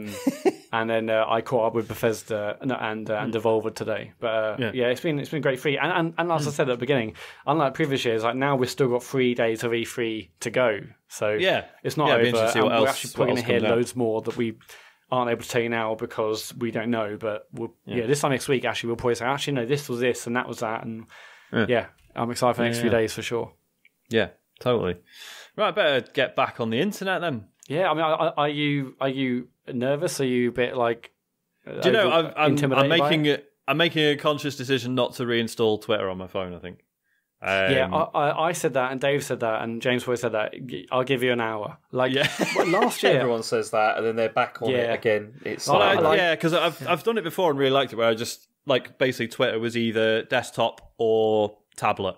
So I was making like a conscious decision to actually read it and do, but I don't know. We'll see. Like in terms of like what I've missed versus what I haven't. So yeah, like I've not really missed Twitter. The most annoying thing is just not being able to fucking look things up. Like, just like cooking and stuff. Be like, I'll get the recipe. Like, no, can't. I haven't got a web browser. And obviously you sort of think, but if I'm just going straight to the BBC Good Food website, it's like, no, because as soon as you open Chrome, it's like, here's some news stories. So it's just not worth the risk. And like, because I'd had like that, so, I'd said on the stream, like that weekend, the first weekend, like I was busy with Isaac all weekend anyway. And once I'd made it that far, it was like, well, I'd only be ruining it for myself if I looked anything up at this point. So, it wasn't too bad, but then it was only 4 days, whereas you guys did like a fucking week or at least. Yeah. So I mean, I said this on the last show. I love the internet, but when I had that week off, I was like, I always didn't want to have to install WhatsApp and Twitter and like notifications. Like as much as I love that every day, and I do generally enjoy my time online. I was like, at this point last year, when if I was in your shoes, I'm like, I genuinely just didn't want to, but I did, and obviously everything's installed and within like half an hour.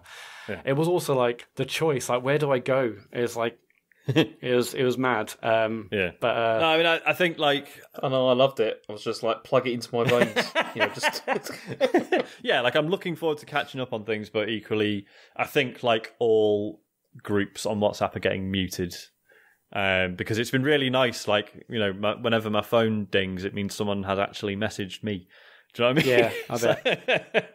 But that's also the thing. Like, WhatsApp is really shit with all messages. So when you turn WhatsApp on and you have like 500 plus or like 1,000 notifications, like scrolling up to the first one is going to be a nightmare. So just delete the group so I can start again. Get a whole new set of friends. I did because I did leave a couple of groups because it was still.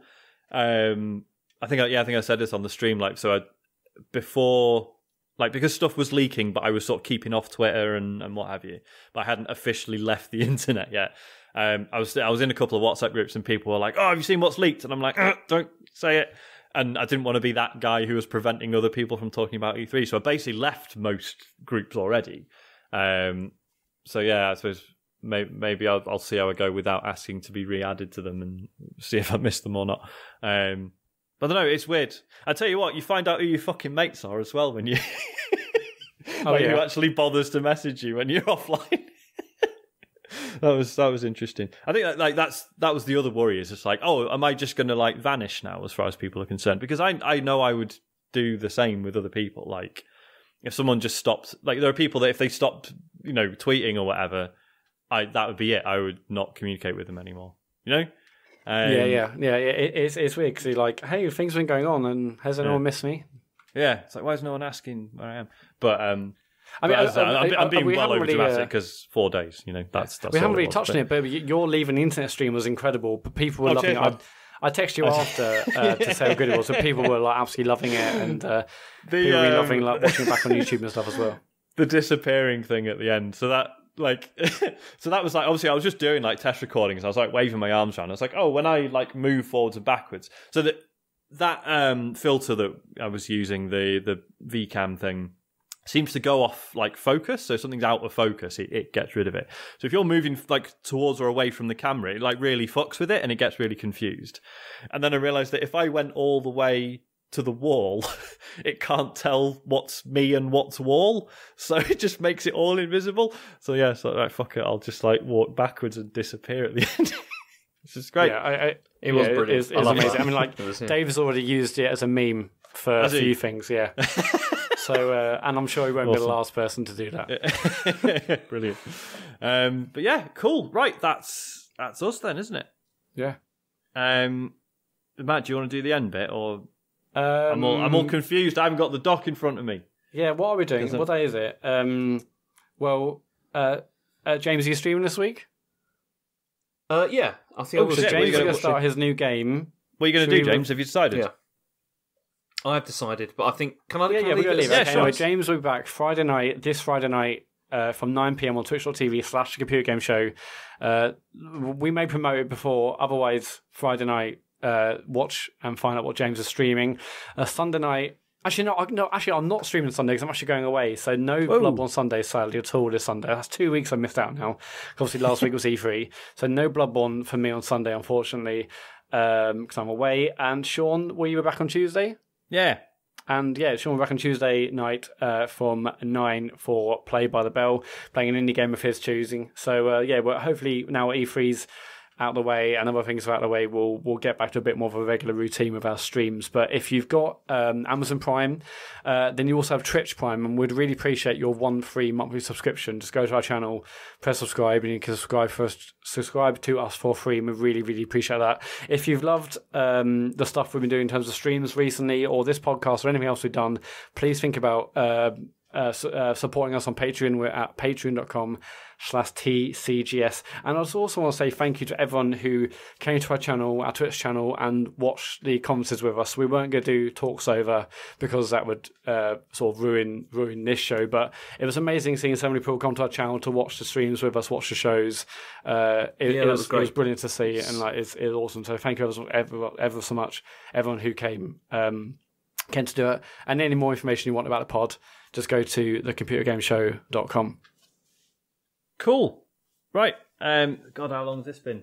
3 hours and 10 minutes. Although we did have a couple of breaks, so probably about 3 hours by the time it's done. That's about right, though. It's an E3 one. It's fun. I actually thought it'd be 4 hours, so I think we've done all right. But yeah, cool. Thanks for listening. Catch you on the streams or on the podcast next week. Thank you for letting us be natural. Wait a minute, hang on. We've got okay, go on. Got a bit of a confession, actually. I mean, Matt, do you want to do it? Well, E3 was cancelled this year. No, I'm joking. There was LA is gone. No, the whole thing. I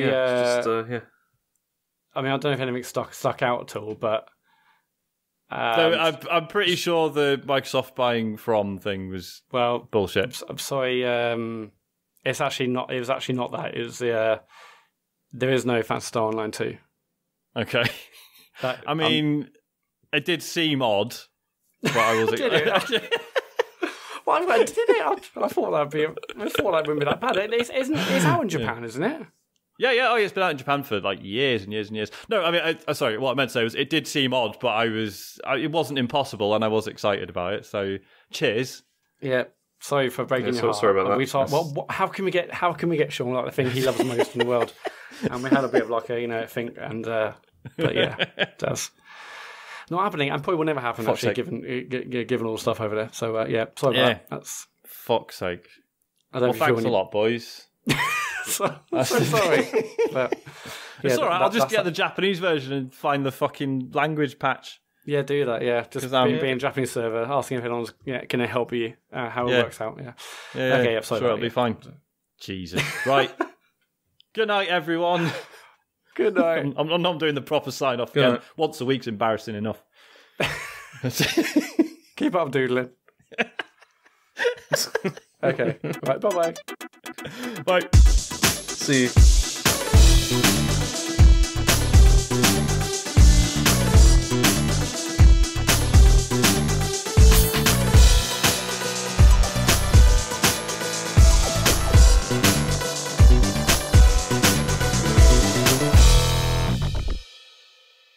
To the point where I nearly missed my plane because I was playing Killzone on it and it was awful. I had to run between the things.